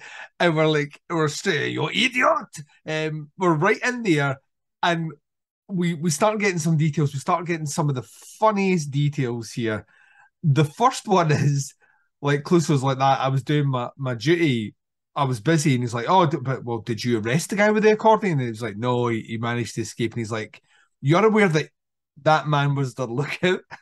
How could he be the lookout? He was blind. And he's like, "How did you know he was blind?" He's like, "Well, he told me." And like, Right. it's like Right. fucking absolute moron. So Dreyfus like gets all animated about this, and like once again, fires Clouseau. Basically, suspends him for Suspends six him for months. 6 months. Yeah, yeah, yeah. No pay, Right. And no pay. so Clouseau goes off, and there's another threat of like, you'll be like reading parking meters in Martinique. And I don't know why Martinique sounds like such a bad deal, because everything I know about Martinique sounds really nice. Yeah, it probably is just really quiet. I'm I don't know. assuming it's just really quiet. So, But so he goes home. Clouseau well, as does. he's walking out the door, Francois walks in the door. Yeah, yeah. And Francois, he's like Lom's doing the twitchy eye and the shaky Yeah. thing, and he gets a cigarette out. This is fucking genius, right? He gets this because we had the what was it? We had the cigar Yeah. guillotine in the previous Right. Cut movies, off but his, so yeah. yeah, so he's like he gets the cigarette, puts in, and he takes a gun out of his drawer, and Francois's like, "No, no, look at this." And he's like, "This, listen, it was a gift from my wife, and it's a lighter." So like, as soon as you see this happen, you're like that. I know where the joke's going. I can't fucking wait. I know where the joke is going. So he lights his cigarette and he's like, he's like, Clouseau, he's driving me crazy. What is it? And he's like, well, I've just had the commissioner on the phone. It's like, what's the commissioner wanting? Well, commissioner wants Clouseau reinstated. And he's like, what? What? And then the eye starts doing the twitchy thing again. Yeah. And he's like, yeah, this government in Lensk or wherever it is, they want Clouseau there on the case, and he's like, "That idiot, that nincompoop," and his eyes still doing the twitchy thing. He's like, "No," he's like, "Well, the commissioner, like, we'll get the commissioner on the phone." Meanwhile, he fucking puts his cigarette out, speaks to the commissioner. We don't hear the other side of the conversation, except the commissioner demands that Clouseau is put back on the case. And he's like, "Oh, he's like, all right, fine, whatever." Puts down the phone. He's like, "I'm going to have to get Clouseau back in the case." Francois like, right, he's like, go, like, phone him, like, get him back in the case. So Francois goes out, sits down. Meanwhile, Dreyfus puts another cigarette in his mouth. We see outside the room, and then we hear the gun go. Hmm. And it's like a cartoon boom. When we open the cigarette, it's all like frazzled, his face is all black, and the gun's the same. So we know the joke. We know the guy. And he's like holding his nose. Yeah. Because this went up there, and like, we're going to come back to this again, Yeah. which is kind of hilarious about it, because as soon as you know that's the you, some movies would one and done this gag. The fact to come back to it and it's funnier the second time round, Yeah. It's like, there are is once again three, aren't there? Aren't there three times that three the in gag total. comes? Yeah, Yeah. yeah, three times. One of them where like it's consistently, desperately. Yeah, three times. Yeah, he shoots off his nose the second time and shoots Francois the third time. So like it's like, but yeah, we jump back to the house. Over to Right. you, and you know what's going to happen. Right. If he is, as soon as he gets home, he assumes Kato is going to attack. Yeah, Keto. Yeah, and he's kind of looking around, and he doesn't see him anywhere. And it like he creeps around into the sitting room and goes into the hallway and all this. Yeah. Hot on the heels of Kato. Can't find him anywhere. And then he opens the refrigerator and out jumps Kato. Ah! And so there's another fight. He's all white with frost. Yeah. And so there's a battle between Kato and Clouseau that involves him doing this like crazy high kick. This Clouseau. is the first movie that we use the slow-mo camera. This is going to be used in almost every movie after this with fights with Kato. They get funnier as it goes on. So he does this. He like basically they're like kind of scrambling, and it's a real. They're really getting physical, and he decides to run at him and do like a jumping kick, and it's in slow motion. And he jumps like well above Kato's head. Kato doesn't even duck, and he goes through into the like pantry in the back, like hits the table, and it's all still done in slow motion. And we keep cutting between his neighbor who's watching TV, and then back to him as the shelves come down and all the cereal spills off in slow motion. Just an absolute clusterfuck, right? And then the phone goes, and of course, this is we're used to. We know what's coming here, Bo. You know, but I love it. He says, because he's not in the police. It's these subtle attentions to detail I love. Kato answers and says, Mr. Clouseau's residence, where he was used to say, Inspector Clouseau's residence. One moment, please. He's like, Mr. Clouseau's residence. He's like, it's for you, Chief Inspector Dreyfus. And so to get up, like fucking brush himself off, and all the rest. He goes back. He's back on the case, Bo.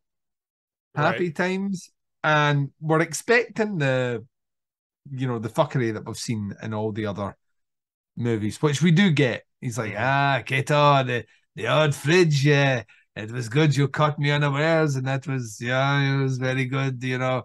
And they kind of do another like as if they're going to do a circle thing, and he literally kicks him in the balls. Yeah. Yeah. Tells him his fly's open, which will once again come into the movie later, and he's like, your zip is open, your fly. And he looks at him, like that, kicks him in nuts. And then we jump. This is the bit with the bomb, isn't it? No, because then we go to the National Museum. This is right. Where he goes to examine.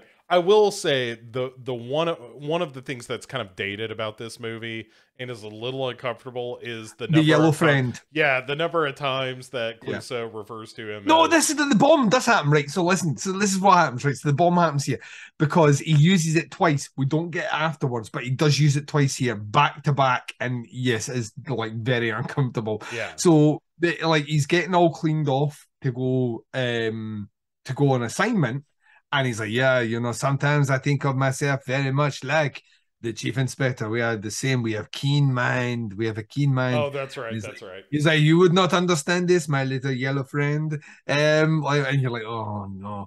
And then the door goes, and he goes to the door, and a guy who looks like a Giallo killer, right, with a trench coat and the hat, hands him a cartoon bomb. It's Yeah. one of those big black balls with and he walks into the room and he's talking about how keen his intellect is while shaking this bomb in front. He's like, ah, and he throws it, explodes. We then cut to him in Dreyfus's office, and he's all blackened out and all the rest. And he's like, he uses the line. It's once again, it hasn't aged well, but he basically says, Keto is in hospital now. It almost blew the yellow skin right off him. And you're like, oh no. But this is where Dreyfus goes like visibly crazy, right? Right. So we're talking, right? He's like that. Well, he's like, got a big bandage over his face because he blew part of his nose off. right, he blew that, but Clouseau is basically talking, and Dreyfus is just like, "You need to get out this. You need to leave me alone," and he won't do it. So then he reaches it, like physically snaps, reaches into his drawer, pulls out a gun, goes to shoot him. It's the lighter, which Clouseau then gets a cigarette to light against him. Yeah. Oh, thank you. Eye. Yeah. Yeah, his eyes doing the whole twitchy twitch thing like that, and so he puts that down and then he gets the other gun and then lifts it up, then tries to shoot him, but the gun's got no bullets. But Clouseau thinks it's the lighter, and he's like, I think your lighter has run out of the fluid. And he's like, fucking just shoot. Like, get out my office, get out. And then they keep having the conversation. He puts the gun down on the table, though, and I can't remember what it is that triggers him off. But there's a bit where he just lifts the gun again and just keeps trying. Yeah. Oh, no, it is your flint. You need a new flint. Like, you need to get out this office now. I'm going to kill you if you don't get out this office right now. So Clouseau does go out the office, and he's on the case now. Yeah, and goes. But this is where the gun goes off the second time. Right. And the second time blows his nose off, essentially. Like Francois gets called in. He's behind the desk and he's like, well, you need to phone an ambulance. But that's right, because his nose is gone. Now we cut to their back characters. We'll see them every now and again, but now we're brand new characters.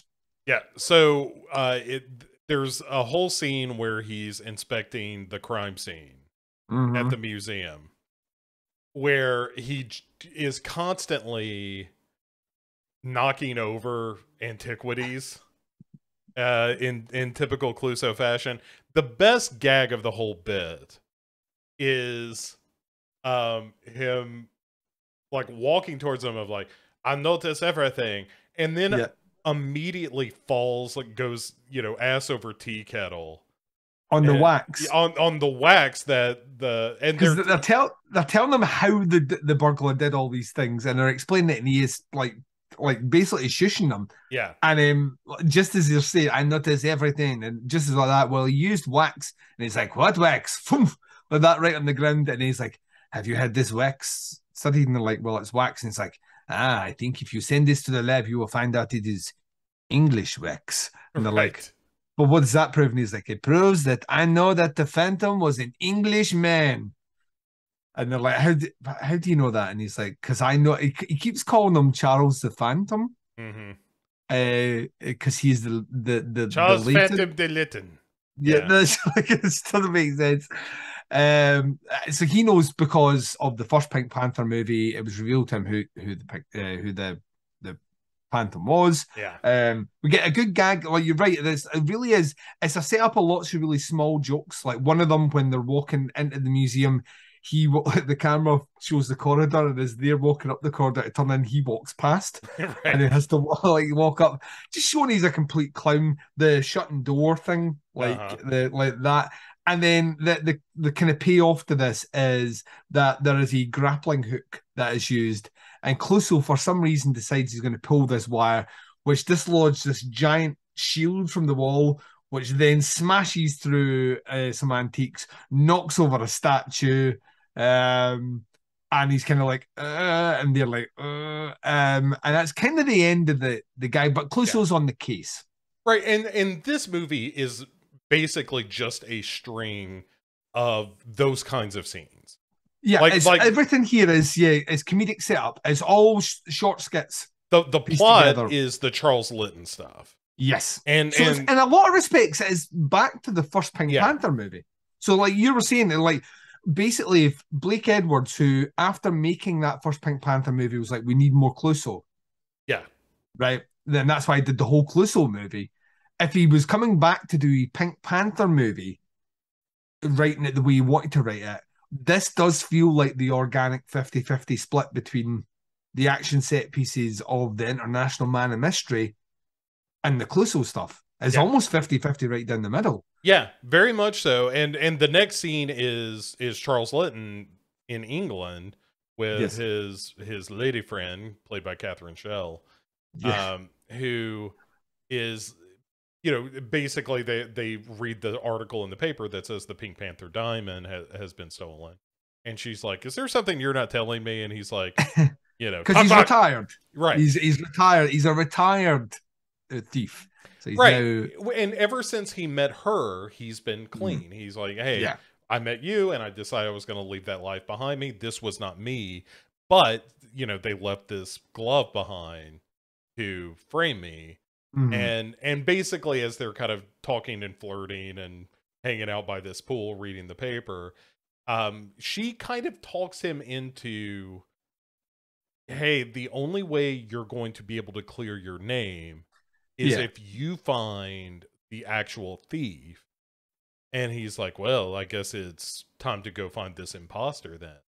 And Yeah, so, so like, he's back doing so. He's back being a traveler. The thing is, like the setup, the first time we see him, he's painting. We don't see what he's painting. When we actually see it, it's just things like dull, dull, dull, dull, dull. He's just painted the same word because he's settled down, but he's not happy. yeah. So she basically is sending him off to be happy, which will play a vital part in this. You can figure it out pretty quick, but so yeah, so Sir Charles is now on the move, but meanwhile, Clouseau is focusing in on Sir Charles, and we are going to get the beginning of a series of absolutely amazing costumes. The There first are is the pool guy, Yep. where he gets a truck that's like a pool maintenance deal. And he's gonna go stake out Litton's place, but he sees him like drive by Mm-hmm. on the way, and Clouseau ends up getting distracted, and also I think his brakes are cut Yeah. as well, and we'll get, you know, surprise, Yeah. surprise, Dreyfus is still trying to murder him. Yeah, there's an assassin trying to kill Yeah, him. an assassin in quotes. And so he, the irony being that Clouseau drives the pool truck into a pool, Yes. and you know, It's the old pool gag. yeah. It works in it like because the next scene we see him, he's standing soaking wet. Like his beard's half hanging on. There's a good beard bit later, or a mustache Oh, bit, but yeah. and we see that, like, you know, yes, the brakes were cut. Also, there's another attempt on his life when a shooter tries to shoot him. Oh, and he He sneezes. sneezes and bends down, and The fruit the fruit behind him like explodes, yeah. and the guy looks and goes, Gesundheit. Like, Right. it's So the next costume / undercover attempt is my dude. favorite. The phone one. The telephone guy. Oh, it starts with the doorbell. The doorbell gag is fucking amazing. Because he hits it and it just won't stop ringing. And so he's like banging on it, and then he starts yanking it, and he yanks the whole cord out. A comically large cord. It's as if a magician were pulling the cord out of his sleeve. And when the butler shows up or whatever, he's like, "Here, I fixed your doorbell." Yeah, he eventually hits it with a hammer while it's at like he's pulled all the wires out, and then just like wraps it up and hands it to him. Yeah. And he's like, "Who are you?" And he's like, "Who are you?" And he's like, "I'm the phone guy." He's like, "Why are you here? There's a problem with your phone." Yeah. So, and he's Oh, so he goes to work on the phone. So Charles's wife clocks him, Yeah. and she knows who he is straight Immediately. away. Yeah. Yeah, like so, like she's hiding behind the door, giggling, and they decide that they're going to set Clouseau up on this elaborate prank of trying to capture Sir Charles. Right. And like she invents like this meeting that she's gonna have, and you know, this Oh, faraway this was place. with the phone thing. Like, yeah, Yeah. so he goes into the house, and goes into your room to test the phones, which happens to be the study or the office. And while he's in there, everything fucking goes wrong. He ends up knocking loads of shit over, ends up falling. He has, for some reason, inexplicably, a tube of super glue in his back pocket, which he pulls out, then sits on a chair, which he then sticks to the chair. Hmm. And he overhears this conversation between the butler and the wife, which is staged to basically say they're going to be at a hotel somewhere else. So then when the butler goes up to chat the door, Clouseau's stuck to this fucking chair, and he's like, "One moment, please." He's like, "Hey, I am doing very sophisticated telephone work which cannot be interrupted." And he's trying to get up, so he has to take his trousers off, then rip them, then he puts them on backwards. So there's a bit of fabric stuck to the front, and he's like trying to fix the tables falling over. It's all a mess. But basically, he manages to open the door and say, "I've fixed your phone now." Right. After dropping the receiver out of the phone, and yeah. Everything's a fucking shambles, and he's got his next destination, which is this hotel, which also, like, Peter Sellers' timing, comic timing, is ridiculous. And there's a scene beside the swimming pool with a diver, which like details that perfectly. See the fall backwards in time with the diver is fucking amazing. It's I was really good. I was howling. I'd forgotten this was in this. But yeah, so that's he's now going to go to this hotel and Oh, but track down to we're chat. saying that when he leaves as the telephone repairman, Yes, the brakes also are cut in this one, and he yes, ends up fails again. driving that truck into the same pool as Yeah, the pool the pool truck. because we can do a gag more than once, and Yeah. it's funny more than once, and this is why I love it. Right? And then Francois comes in to let him know that that let Dreyfus know that Clouseau has now destroyed 2 trucks, a pool, Yeah, and Dreyfus gets so pissed off. He's like, "I need a cigarette," yeah, and Francois is like, "Oh," yeah, and yeah. you He's know, like, it's a right, layer. because yeah, and he's like, "This is just a lighter. Don't even sweat it." And he goes to light his cigarette, and ends up shooting Francois. Yeah, ends up Francois, which we then find out afterwards puts him on administrative leave, Yes. which we don't know about. We'll see him like interact with a psychiatrist, but he will still interact with Clouseau, but it's not in any official capacity, Right. right? From this point onwards, we don't know that. We'll find out later on. But yeah, he fucking shits Francois. And so after all this business at Lytton Manor, Mm-hmm. Clouseau then goes to Stad in Yep, Switzerland yep, to go after Charles Lytton. And um it's like that's a pretty short layover yes. because it's just him again, you know, kind of bungling his way through the hotel. Yeah, like it's like a lot of just Clouseau being Clouseau, and ultimately he ends up poolside. And that's Um, where you get the well, he's and staring at the women walking past in bikinis, and he's like, the more they're walking past, the more he's ogling them. yeah. And then he's sitting on the edge of the pool, and then a diver comes up to dive, and he ends up looking up at her, and of course she's getting herself ready to go, and he's swaying, and as she dives, he falls back in perfect. How It's a many great gag. how many times must they film this? That's not something you pull off the first time. And you think about it, if you don't nail this the first time, you have to dry yourself off Uh-huh. in between. It's perfectly the fall's done. It's just like it's brilliant. It's brilliant. So once again, Clouseau ends up in a pool. All right, so let's And catch up with Lytton real quick because there's actual yes. story happening. But Mm-hmm. we'll jump through this pretty quick because it's not very funny. So Lytton shows up in Lugash. This skeezy guy Mm-hmm. shows up and is like, you know, hey, is going to kill him, but he kind of ends up getting the dipsy doodle on him. And we learn that this skeezy guy was sent by a guy known as the Fat Man. And um you know, and basically Lytton says, so the idea is you're going to like you're gonna kill me, say Yeah. that I stole the Pink Panther diamond, and then Hmm. whoever really has it, you're free to, claim that. Yeah. And also you can get rid of the rest of your political enemies in this hunt. Yes. And so he ends up like losing this guy, going to his hotel in Lugash where a guy is waiting in his room, a guy named Colonel Sharkey. Yeah. So this guy is basically the head of their intelligence agency Yeah. in that country. He's like the top brass. And Sharkey basically says, like, hey, your read on the Fat Man, who is this political appointee in Lugash, is correct. Hmm.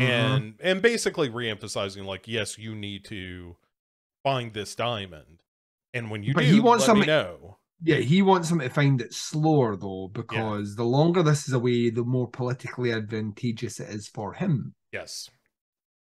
So And the so plot thickens. so then we get back to the funny, and it starts with Dreyfus talking to his therapist, Dude, this which scene is is, fucking amazing. Like Herbert Lom, by the way, he gets only better. Like yeah. the movies after this, he only gets better. And But he's complaining still, about him. He goes, "This he has the brain of a minky." yeah. And the This therapist is goes, "A minky?" and he's like, I'm even talking like him now. He's an nincompoop. And he's like, well, you could. What? He's like, what do you want to do? And he's like, I want to kill him, doctor. I want to kill him. And he's like, well, why don't you kill him? And he's like, what do you mean you're my therapist? He's like, I mean, kill him mentally. And he's like, I can't kill him mentally. He has the brain of a minky. That's right, Yeah. the brain of a minky. And he's like, well, he's like, you don't understand, doctor. If he's here, and he said, well, what would you do if he was here? If he was here, I'd put my hands around his throat, and you hear like the doctor go, and then he's like that, and I would squeeze him and squeeze him. And the guy's like it's Right. off It's screen, like a tight shot, so you only see Dreyfus, but you and the can eyes see, yeah, going, like, the nose is all taped up, the eyes fucking going, his hands are like he's like, I would have squeezed the life out of every breath, and I would be so happy. And he keeps going, and then he eventually goes, and you hear what he's like, let's go, and all he hears the head thump. hmm It's like, doctor, doctor. yeah. So he hasn't killed this therapist. This therapist comes back in the next movie.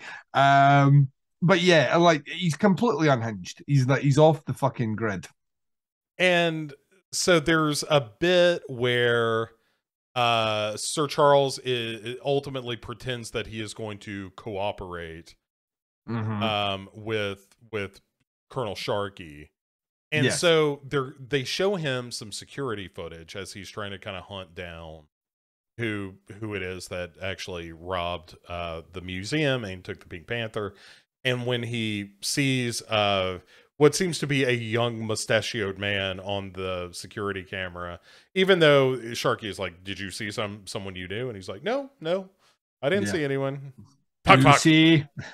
Do you see? Right. As I see the awesome beauty of the red dragon. Uh, oh, Manhunt. I may watch Manhunter tonight. Anyway, Of course you have. Well, you have to anyway.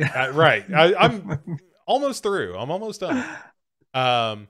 So back in Stad, Clouseau is still following Lady Claudine around, Catherine Schell's Mhm. character, and one of the bellboys that he is kind of deputized into his search. He's getting tailored for a suit, and the bellboy pops his head in to say that she is going skiing On a glacier, yeah. on a glacier, and he's like, "All right," just like that. He's like, "How long have you been a bellboy for?" He's like, "Oh, like probably too long." And he's like, "If you keep up doing this great work, then I will see that you are promoted to bellman."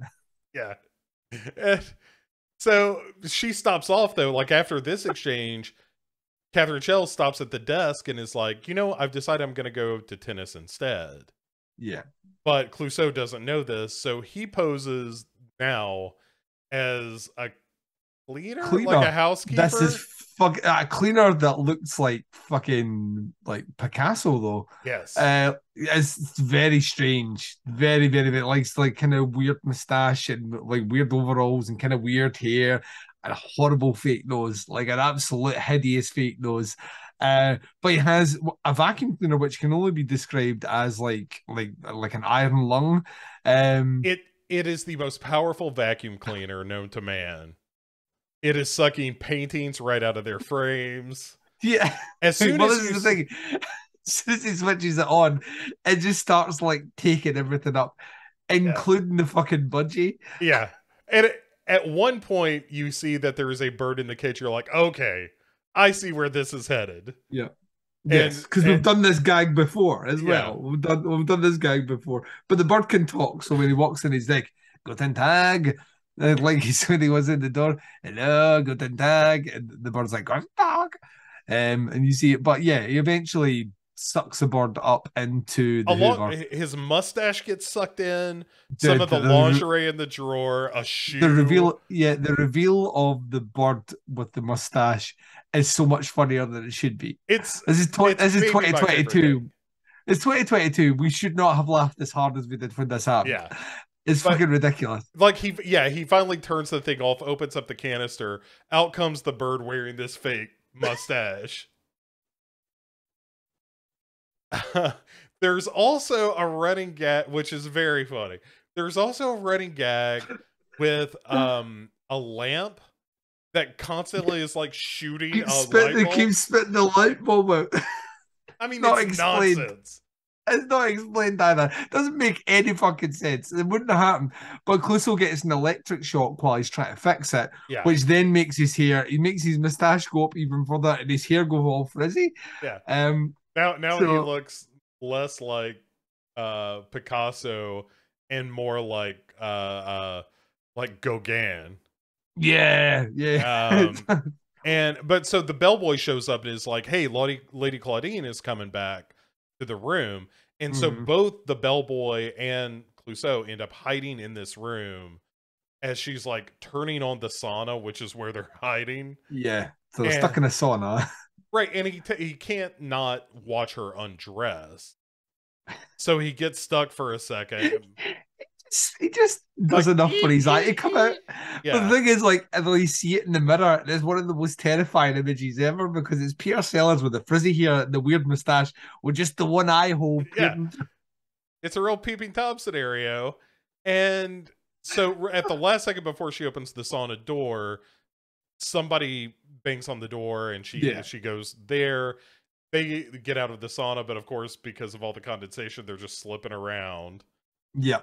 A woman named Holga starts massaging Lady Yeah. Claudine, And who's the she's built like the end of a brick shit house. yeah, yeah, and so she stops them as they're trying to sneak out. Yeah, they try to sneak out, and that's when the bulb jumps off and smashes. Yeah, And he's like, "Oh!" And he goes and grabs the Hoover, and she tries to tell him to go. He switches the Hoover on, and then the Hoover attaches to her tit. right. And so he has to reverse it Yep.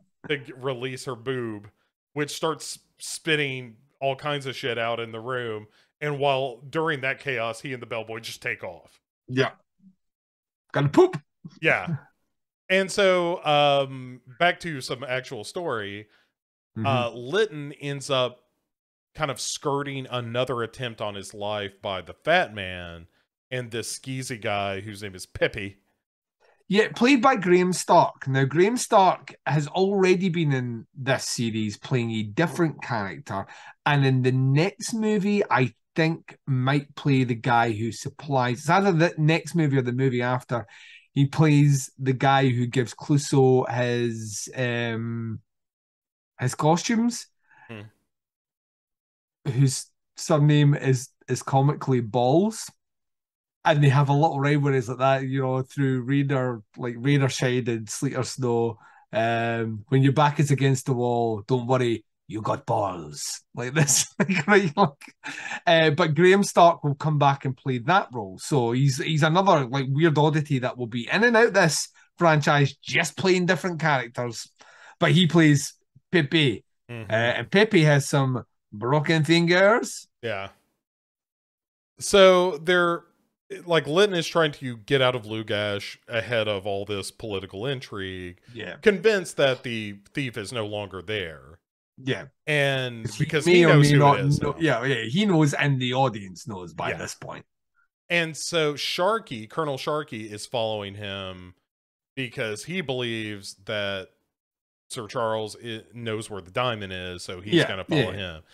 And then we get, this is maybe my favorite of the Clouseau costumes, which is his Playboy at the bar costume. Well, this is what was getting fitted for in the tailor. So it's Yeah. this red suit with a like a handlebar mustache, which will very quickly, after it gets punched in the face by a go-go dancer, will be a handlebar mustache which only has one handle. Yeah. And he starts off by sending Lady Claudine a drink. Mm-hmm. And then after a minute, he kind of goes over and is like, "Can I buy you a drink?" She's like, "You already did." "Oh, yes, I see that you got it. How about I join you for a drink?" Mm-hmm. And there is this whole bit with him trying to flirt, but like you said, his mustache is, it comes Missing a off. side. Yeah. Yeah, it's missing a side, so he's only got one side, so it looks ridiculous. And she, not only does she know who he is, Mm-hmm. she understands that he is zero threat. Yes. And so she's just kind of being somewhat playful with him. And she ends up inviting him back to her room. Yes. And it's there that he gets a call from Dreyfus. And Dreyfus is like, "Who are you with?" And he's like, "I'm with the Lady Claudine. I'm hot on the trail of the Phantom." Yeah. And he's like, "You have to arrest her right now. Arrest her in the hotel room." And he's like, Which once "Why again, would I do if that?" you're thinking that Dreyfus is still in charge of the police, you're like, all right, well, she must be the Right. Phantom. Right. But while and so he's like, "Right away, I will do it." And so he hangs up, takes another drink that Lady Claudine has given him, which she slipped him a Mickey. Yeah. So he just kind of slowly slumps forward and freezes. Like he just kind of, it's like he just winds down. Yeah. And while he's saying like, "I will go to Lurash," and Oh, right, and he's done for. And so Charles Litton, meanwhile, shows back up because he's got a private flight that he has taken mm-hmm. out of Lugash, and shows up to confront his wife, who has left the room. Clouseau wakes back up and is like, "Wait a second, where did she go? I need to find out who made this order." And so he calls back to kind of clarify whether or not he's supposed to arrest Lady Claudine. Yeah. And under kind of for what is the question, is like, what am I arresting her for? She is clearly innocent because she is so beautiful. But when he calls back, he's told that, oh, Dreyfus is on leave. Yeah, he's on leave. He's not working. So, which, at that point that you completely know that he's trying to kill him. So he's the assassin. Yes. So Clouseau opens the closet to get his suit, at which point Kato attacks. Yeah. Yeah, which is pretty good. Like, it was a real surprise in the movie. And so while But it's not a full-on attack. So the arm grabs him and he's like, "Not now, Kato." And he's like, "It's okay." It's like, "All right." And he comes around and he's like, "I told you not now. You do it now." And then he fucking hits him again in the throat. Sucker punches Kato again. Mm-hmm. He calls down for his official Clouseau brown suit. While we see that in an opposite building, Dreyfus is there and is assembling a gun with which he is going to murder Clouseau. And this is like, we're at the ass end of all of this. So yeah, this all takes place basically in his room from here on out, where Claudine and Charles Litton are in their room. Yeah. And she admits, like, he's like, "I know you did it." And she's like, "Oh, well, I just want a little spark in our lives. Things were getting kind of dull, and you needed the chase. And so I stole this diamond to just reignite the spark of our relationship." And so Colonel Sharkey shows up, and he's going to murder them both. And it reminded me a little bit of like the Thin Man movies. some, Yeah. where they're being kind of flirty with each other, and then Sharky busts in with his gun and is like, "I'm here to kill you," and he's like, "Oh, that's inconvenient." It's a Yeah. real playful kind of dialogue and stuff. But he's gonna murder them both, take the diamond, bada bing, bada boom, and then hmm Clouseau comes in, and he's like, "Aha! I found you. You are the Phantom," and like misses Sharky entirely. And Yeah. it's Charles Lutton that's like, "Well, there's a man over there killing all three of us." And he's like, "What do you mean all three of us?" "Oh, me." Yeah. You know. Yeah. So Clouseau decides to deploy the good old fashioned your flies down. And the guy's like, but no, your flies down. He's like, you know the old flies down. And he goes to look at his fly, and when he looks down, Dreyfus takes his shot and kills Sharky. Yeah. Like, so again, another person's died. And Dreyfus this time is not stopping. No. He's had enough. Yeah, so Sharky is now dead, but he is still shooting up the room. Mm. And so everyone takes cover. And basically, he just Dreyfus just loses his shit entirely. Yeah. Like, just goes full on crazy, giggling madman. Yes. And decides he's actually gonna physically kill Clouseau with his own hands, but right. But police show up and drag him off, essentially. And so that's kind of the end of the movie. There's like we what go they to did. Yeah, so basically, instead of doing what they do is they jump to the museum, Yeah, and where the tour guide fills in what happened. So Chief Inspector Dreyfus was committed to a psychiatric ward for help. Clouseau was promoted to his role, so he's now Chief Inspector Clouseau, right? And no one could ever pin the crimes on Sir Charles as the Phantom, so he kind of lived on happily ever after. but the And implication being that he is now thieving again. back. Yeah. Yeah, he's back. So Yeah. gloves have started appearing, he's back. And then we get a little diddly-doo, diddly-doo. And then Clouseau is out having dinner with Francois, of all people, his subordinate now, at a Japanese restaurant. And he gets he gets a fortune cookie, which he opens, and it basically says, "Look out for the Japanese waitress who brings you fortune cookies." Yeah. Or whatever. And he's like, the Japanese waitress that brings me, he turns around and it's Kato in disguise. Yes. And it is it's kind of like those Family Guy Peter versus the chicken fights. Oh, yeah. Where it's just absolute mayhem. It goes on for longer than it probably should. Yeah. And there's another of those like slow motion high kicks. Like he jumps well above and goes right into the kitchen and lands in the kitchen. What I love about this as well is like it's no longer confined to a home. This is in a restaurant. Yeah. Just fucking, so you're sitting eating your food, and then all of a sudden these two guys just start fucking brawling. He followed him all the way to Stad to hide in his closet to attack him there. I mean, he takes his job seriously. Yeah. Though. I mean, but that appears like he is manservant to Inspector Clouseau, and also, the guy that he apparently pays to keep him on his toes. But well, we jump. The very final scene yes. of the episode is Dreyfus in a padded cell, like basically in the straitjacket, writing with his feet and a crayon the words "Kill Clouseau, kill Clouseau, kill Clouseau" all over his padded cell. Yeah, and the Pink Panther slips in. The animated Pink Panther slips into his cell, and like Herbert Lom acknowledges his oh yeah, he totally acknowledges that. You can see it. Yeah. And, it's kind of cool. Yeah, and he ends up writing the end on the wall with his foot, and they're ended the movie.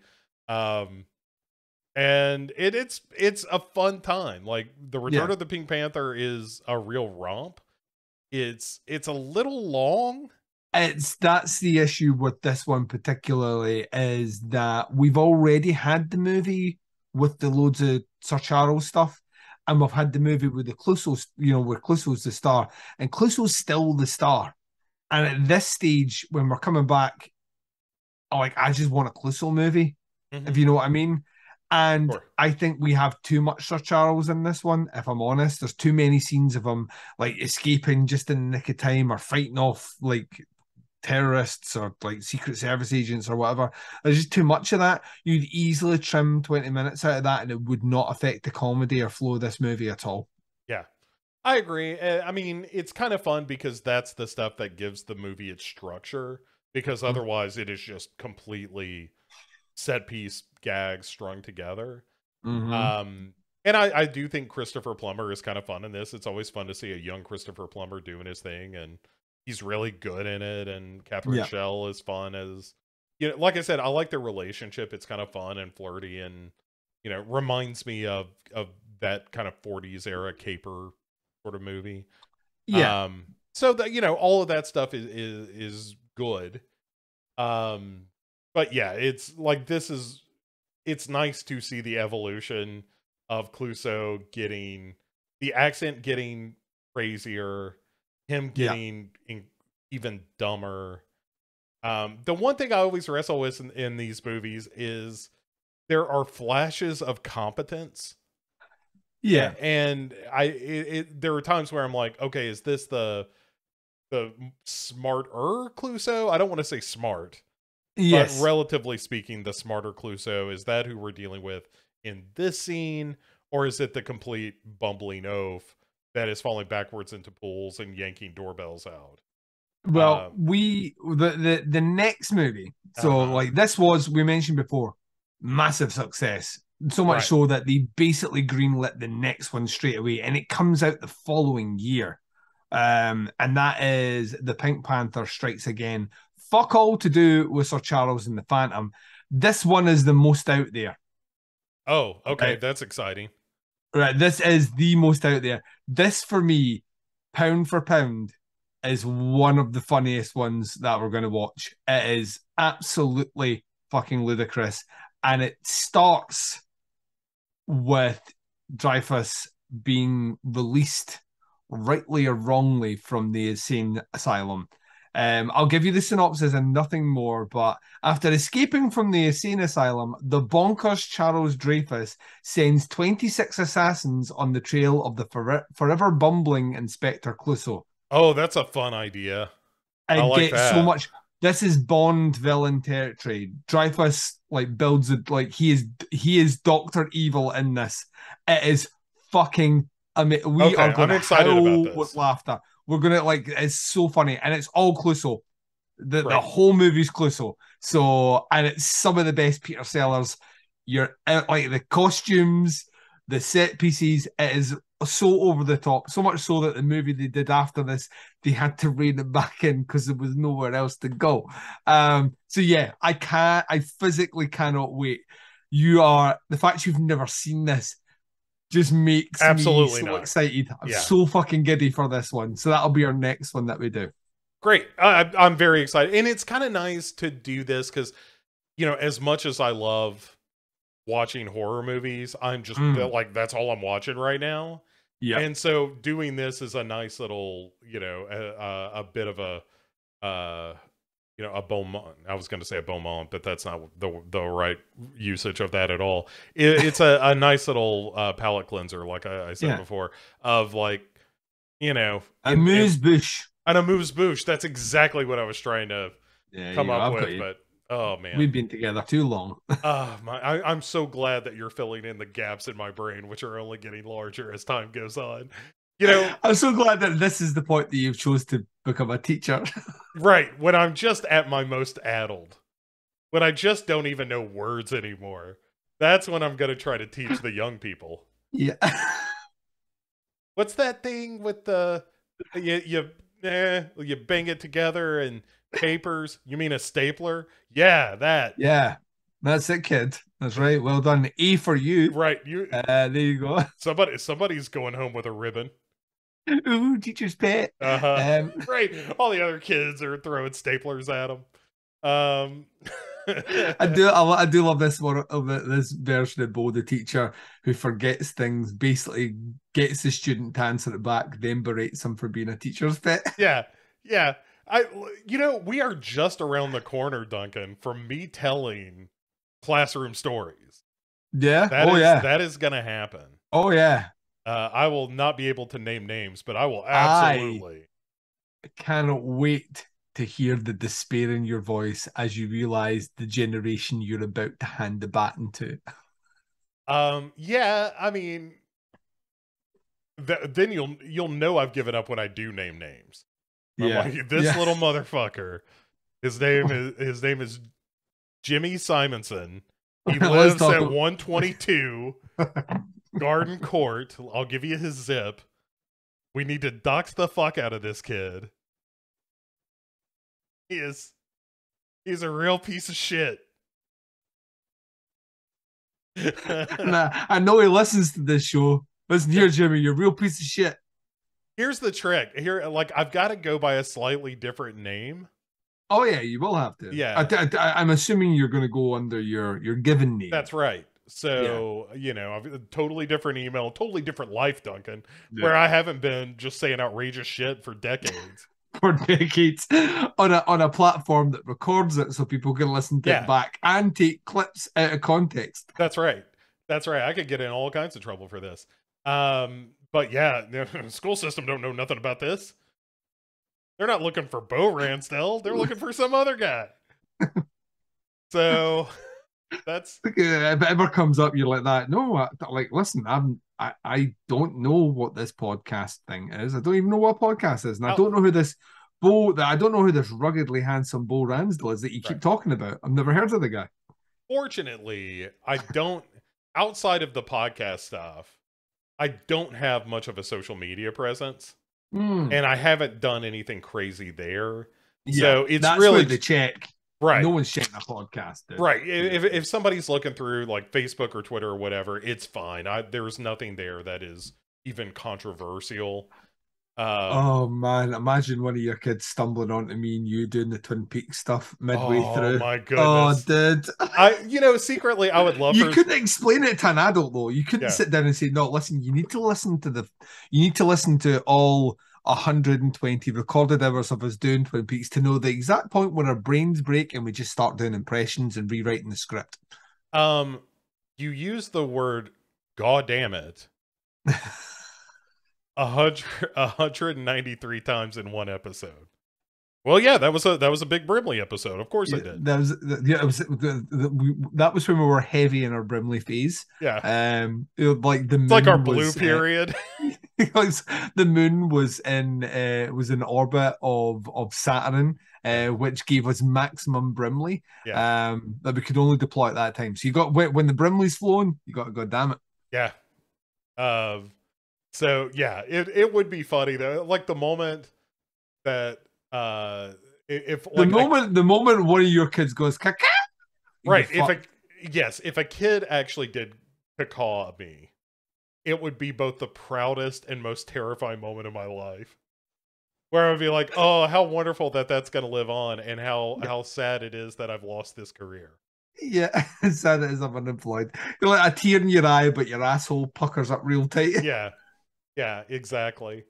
But yeah, so that'll happen, pretty soon. That's a thing that's coming. Yeah, Um, tasty. yeah, yeah, it'll be fun. The thing that I'm relying on, that I think I can pretty safely rely on, is Mm-hmm. that most of these kids don't give a shit what their teachers do in their off Oh time. God, 100%. I didn't care what my teachers did when I went there, and like they've got too much stuff to do. Yeah, yeah, they don't care about me. No. They're barely gonna listen to me, Duncan. The only reason they're gonna do that is because of the gun I'm gonna wave around. Yeah, I tell you what, they couldn't make Mr. Holland's opus now. Right? Yeah, for sure. That'd And be that guy was a creep. yeah, He almost slept with yeah, one of his students. yeah. The clarinet girl. Yeah. Yeah. People forget about that. They're like, oh, what he did, beautiful, beautiful boy. Like, yeah, what Yeah, about when he was fucking that 16-year-old? Or coming close to it, right next door to it. yeah. See, there's a difference between fucking that 16-year-old Bo and almost fucking that 16-year-old, right? It's It turns that movie completely different. you ask the Catholic And a Church, weird, it's the same thing, Duncan. It's intent. You've got intent. You've committed the sin. Like George Carlin said, save yourself the trip. You've already done it. in fairness as well, though, I would say had he slept with a 16-year-old student, it would be less creepy than the implication that he was heavily obsessing about it. That is a movie that 2/3 of which is this like really sweet and touching film, and 1/3 of it is like full on stalker film. And the fact that it's remembered kind of like through the hazy tunnel of time when I people are talk like, about this. I talk about this all the time, dude. Like I talk about it's when you talk about Gremlins mm-hmm. and you talk about how like dark Gremlins is, and everyone's like, "No, the Gremlins are like." Nah, nah, nah, nah, nah, nah." You're like, "No, the whole like dialogue in the middle where the dad dies in the chimney, and they're like, uh-huh. what?" And you're like, the whole bit where she talks about how her dad dressed up like Father Christmas, crawls down the chimney, dies there, and he isn't discovered for days. And they're like, that doesn't happen in that movie. And it's like, it totally fucking Right. does. The story Right in the middle. The story ends with her saying, and that's how I knew there was no Santa Claus. And you're like, well, I can't ever show this movie to children. There you go. Yeah. Like people have weird memories when Yeah. it comes to detail. Right. Like Strangely Dangerous Minds, the R-rated film about Michelle Pfeiffer teaching in the ghetto, is way more or way less problematic than Mr. Holland's Opus. Oh yeah. Yeah. Like Michelle Pfeiffer wasn't fucking her students almost. No. She was just teaching them like how the love of learning. And this guy was trying to get it wet with an underage girl that happened to be good at the clarinet. Oh. Anyway, Duncan, where can people find more out of you if they want to? You know, the other thing about that is, like, they spend an entire movie setting up the fact he was going to be a great composer, and the song at the end of that movie kind of fucking shitty. Yeah, exactly.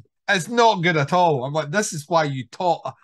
Like, it's true what they say. People, yeah, that's 100%. But yeah, you can check me out on I'm gonna get a T-shirt that just says "Mr. Holland sucks." Hashtag not my opus. Right.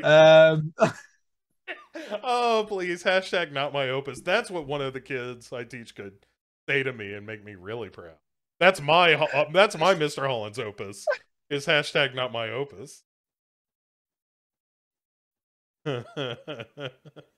It's not my opus, god damn it. Uh-huh. That's it. And that way. Yeah, please check me out on Podcast Under the Stairs. I'm almost finished summer series. Got like 2 weeks left of it. Bo's been on the episodes all this week though. So they were a ton of fun to record. So fun. Please come and check them out. Podcast Under the Stairs can be found wherever you listen to podcasts. Go to our website, teaputscast.com, and that has all the shows for the Teaputs Collective, which is where to begin with Opera Omnia, Doing the Nasty, and Chronicle. Wherever you listen to your podcast, either Teaputs Collective, Podcast Under the Stairs. I look forward to returning in a few weeks' time for the Pink Panther Strikes Again. I don't know why I made it sound spookier. Hey, and if you want to hear anything more out of me, and especially because we're right around the corner from the 31 days of Halloween starting, and that's where I drop a little mini review every ding dong day. He does them every day. I do them batched every 10 days because I ain't got bow time. Yeah. Oh, I'm just swimming in free time, Duncan. Listen, bow time, bow problems. So yeah, that's true. Bow money, bow problems. That's what they say.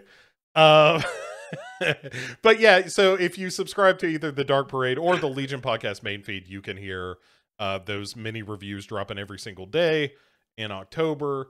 And also Pick Six Movies, which I referenced earlier. We are wrapping up the Michael Crichton season, which we called Crichton the Middle with You. And it is, yeah, that's right. And what you got? What was your next movie on that? The last movie was The Lost World. The Lost World. Yeah. That's right. So you really you've really just been getting booted in the balls with Jurassic Park movies. Then. Yeah, that one at least has Goldbluming around. Goldblum's really good in it. Yeah. And Julianne Moore's good, and Vince Vaughn's good in it. Yeah, and Richard Schiff, like it's got plenty of good actors. They just don't have anything to do in that movie. No, and even Pete Postlethwaite is great in that. Yeah, the most dangerous thing in that movie is not the raptors; it's the tiny little chicken things. Yeah, and you're like, you just kick those little shits. Right. Peter Like, Stormare yeah, like getting yeah, it he's hard. like, it's because he's a nihilist, Bo. Yeah. Um, Fucking nihilist. So, um, um, so that's happening on Pick Six Movies. Our next one, we are doing a spooky season next ooh, what you season. doing? It's called Deja Vu. And it is a bunch of remakes of horror movies. And Oh fuck! we're starting with the remake of Amityville. Ugh. Right. It's not very good at all. Ryan So Reynolds is too ripped to be in that movie. He's too attractive. He's too attractive for yeah, me to believe that he's a wounded man. Like at any point, he's he's too dreamy. pretty to be crazy. Um yeah, so we're doing that, and we got a whole lineup of Oh, you've horror got like movie no, remakes. no, yeah, yeah. That is a deep well that you can pick from there. Right. And is it the ones that you would expect mostly, Yeah, but also, Chad and I have fun with it. And yeah, it yeah. is. Sometimes the ones that are obvious for a reason, though. Yeah, like, is it low hanging fruit? Of course it is, but Yes. it is ripe and delicious fruit, and just here I'm very excited to see where we land on a Ryan Reynolds impression. Oh wow, Yeah, that could be interesting yeah, because he's trying to act in that one, and he's got better over time in yeah, more serious roles. But this was right off the back of him doing things like Van Wilder, fucking Party Liaison. yeah. You know, a movie that had chocolate eclairs filled with dog semen. Yeah, yeah, I forgot about that. It feels like Yeah, a movie I ought to there you go go. revisit. But anyway, yeah. So check out all that stuff, and obviously the show. If you're watching this on YouTube, you can subscribe to all the audio stuff over on Duncan and Bo Come Correct. You can find that on any podcast catcher, and I mean there are hundreds and hundreds of hours at this Oh point. god, at this point, there's like almost 8 years worth of podcast. Yeah, yeah, plenty like all kinds of movies and shows, and God bless Themes. you. I Yeah. mean. There was a whole stint there I was a robot. That's yeah. I mean, according to Duncan and Bo actual metafiction, you Yeah, still lore. are. Well, yeah, well, I'm sure I'm sure we have a wiki out there Oh man. somewhere. There needs to be a Duncan and Bull wiki. Can it be called the Duncan and Bicky? Hashtag not my Bicky.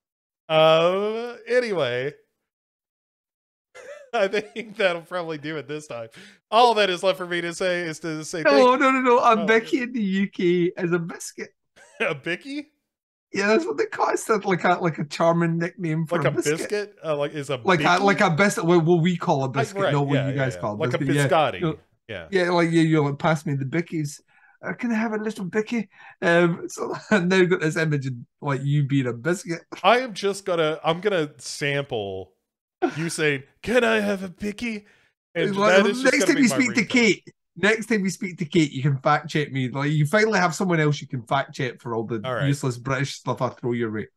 By the way, Anyway, give me something to repeat. Heart of Horror with Kate just dropped, which is us talking about the movie Orphan and also what shits children are. Yes, they are. And it was fun. That was a fun time. We're about to here's a whole reason for you to subscribe to the Dark Parade. We're about on the Heart of Horror episodes. We are about to launch into Kate's horror stories in and around the use of the app Tinder. Ah, And I can't wait. well, I was long past Tinder. Yeah, I was happily exactly. married before technology got to that point where you didn't actually physically have to speak to someone before you had sex with them. Yeah. And she is using it currently. So these are Oh, fresh stories yes. of her trying to find a decent human being to date on Tinder. So, I'm excited about it. I can't wait to hear it. We were saying Kate's trying to navigate men on the internet. That's right. And we are capturing it in podcast form. It's a whole segment that we're still debating the title of the segment. Yeah. Mine was Tinder is the Flesh. Oh, I like And that. but there are a couple of I'm not sure where we're going to land on it yet, but that's my vote right now, so we'll see. Anyway, Ah. everyone, that's enough. Thanks everyone for listening. Thanks for watching. The only thing left to do is to say to my old pal Duncan, say goodnight, Duncan. To say to my old pal Duncan, say goodnight, Duncan. Oh. Yes, I did it. You heard me.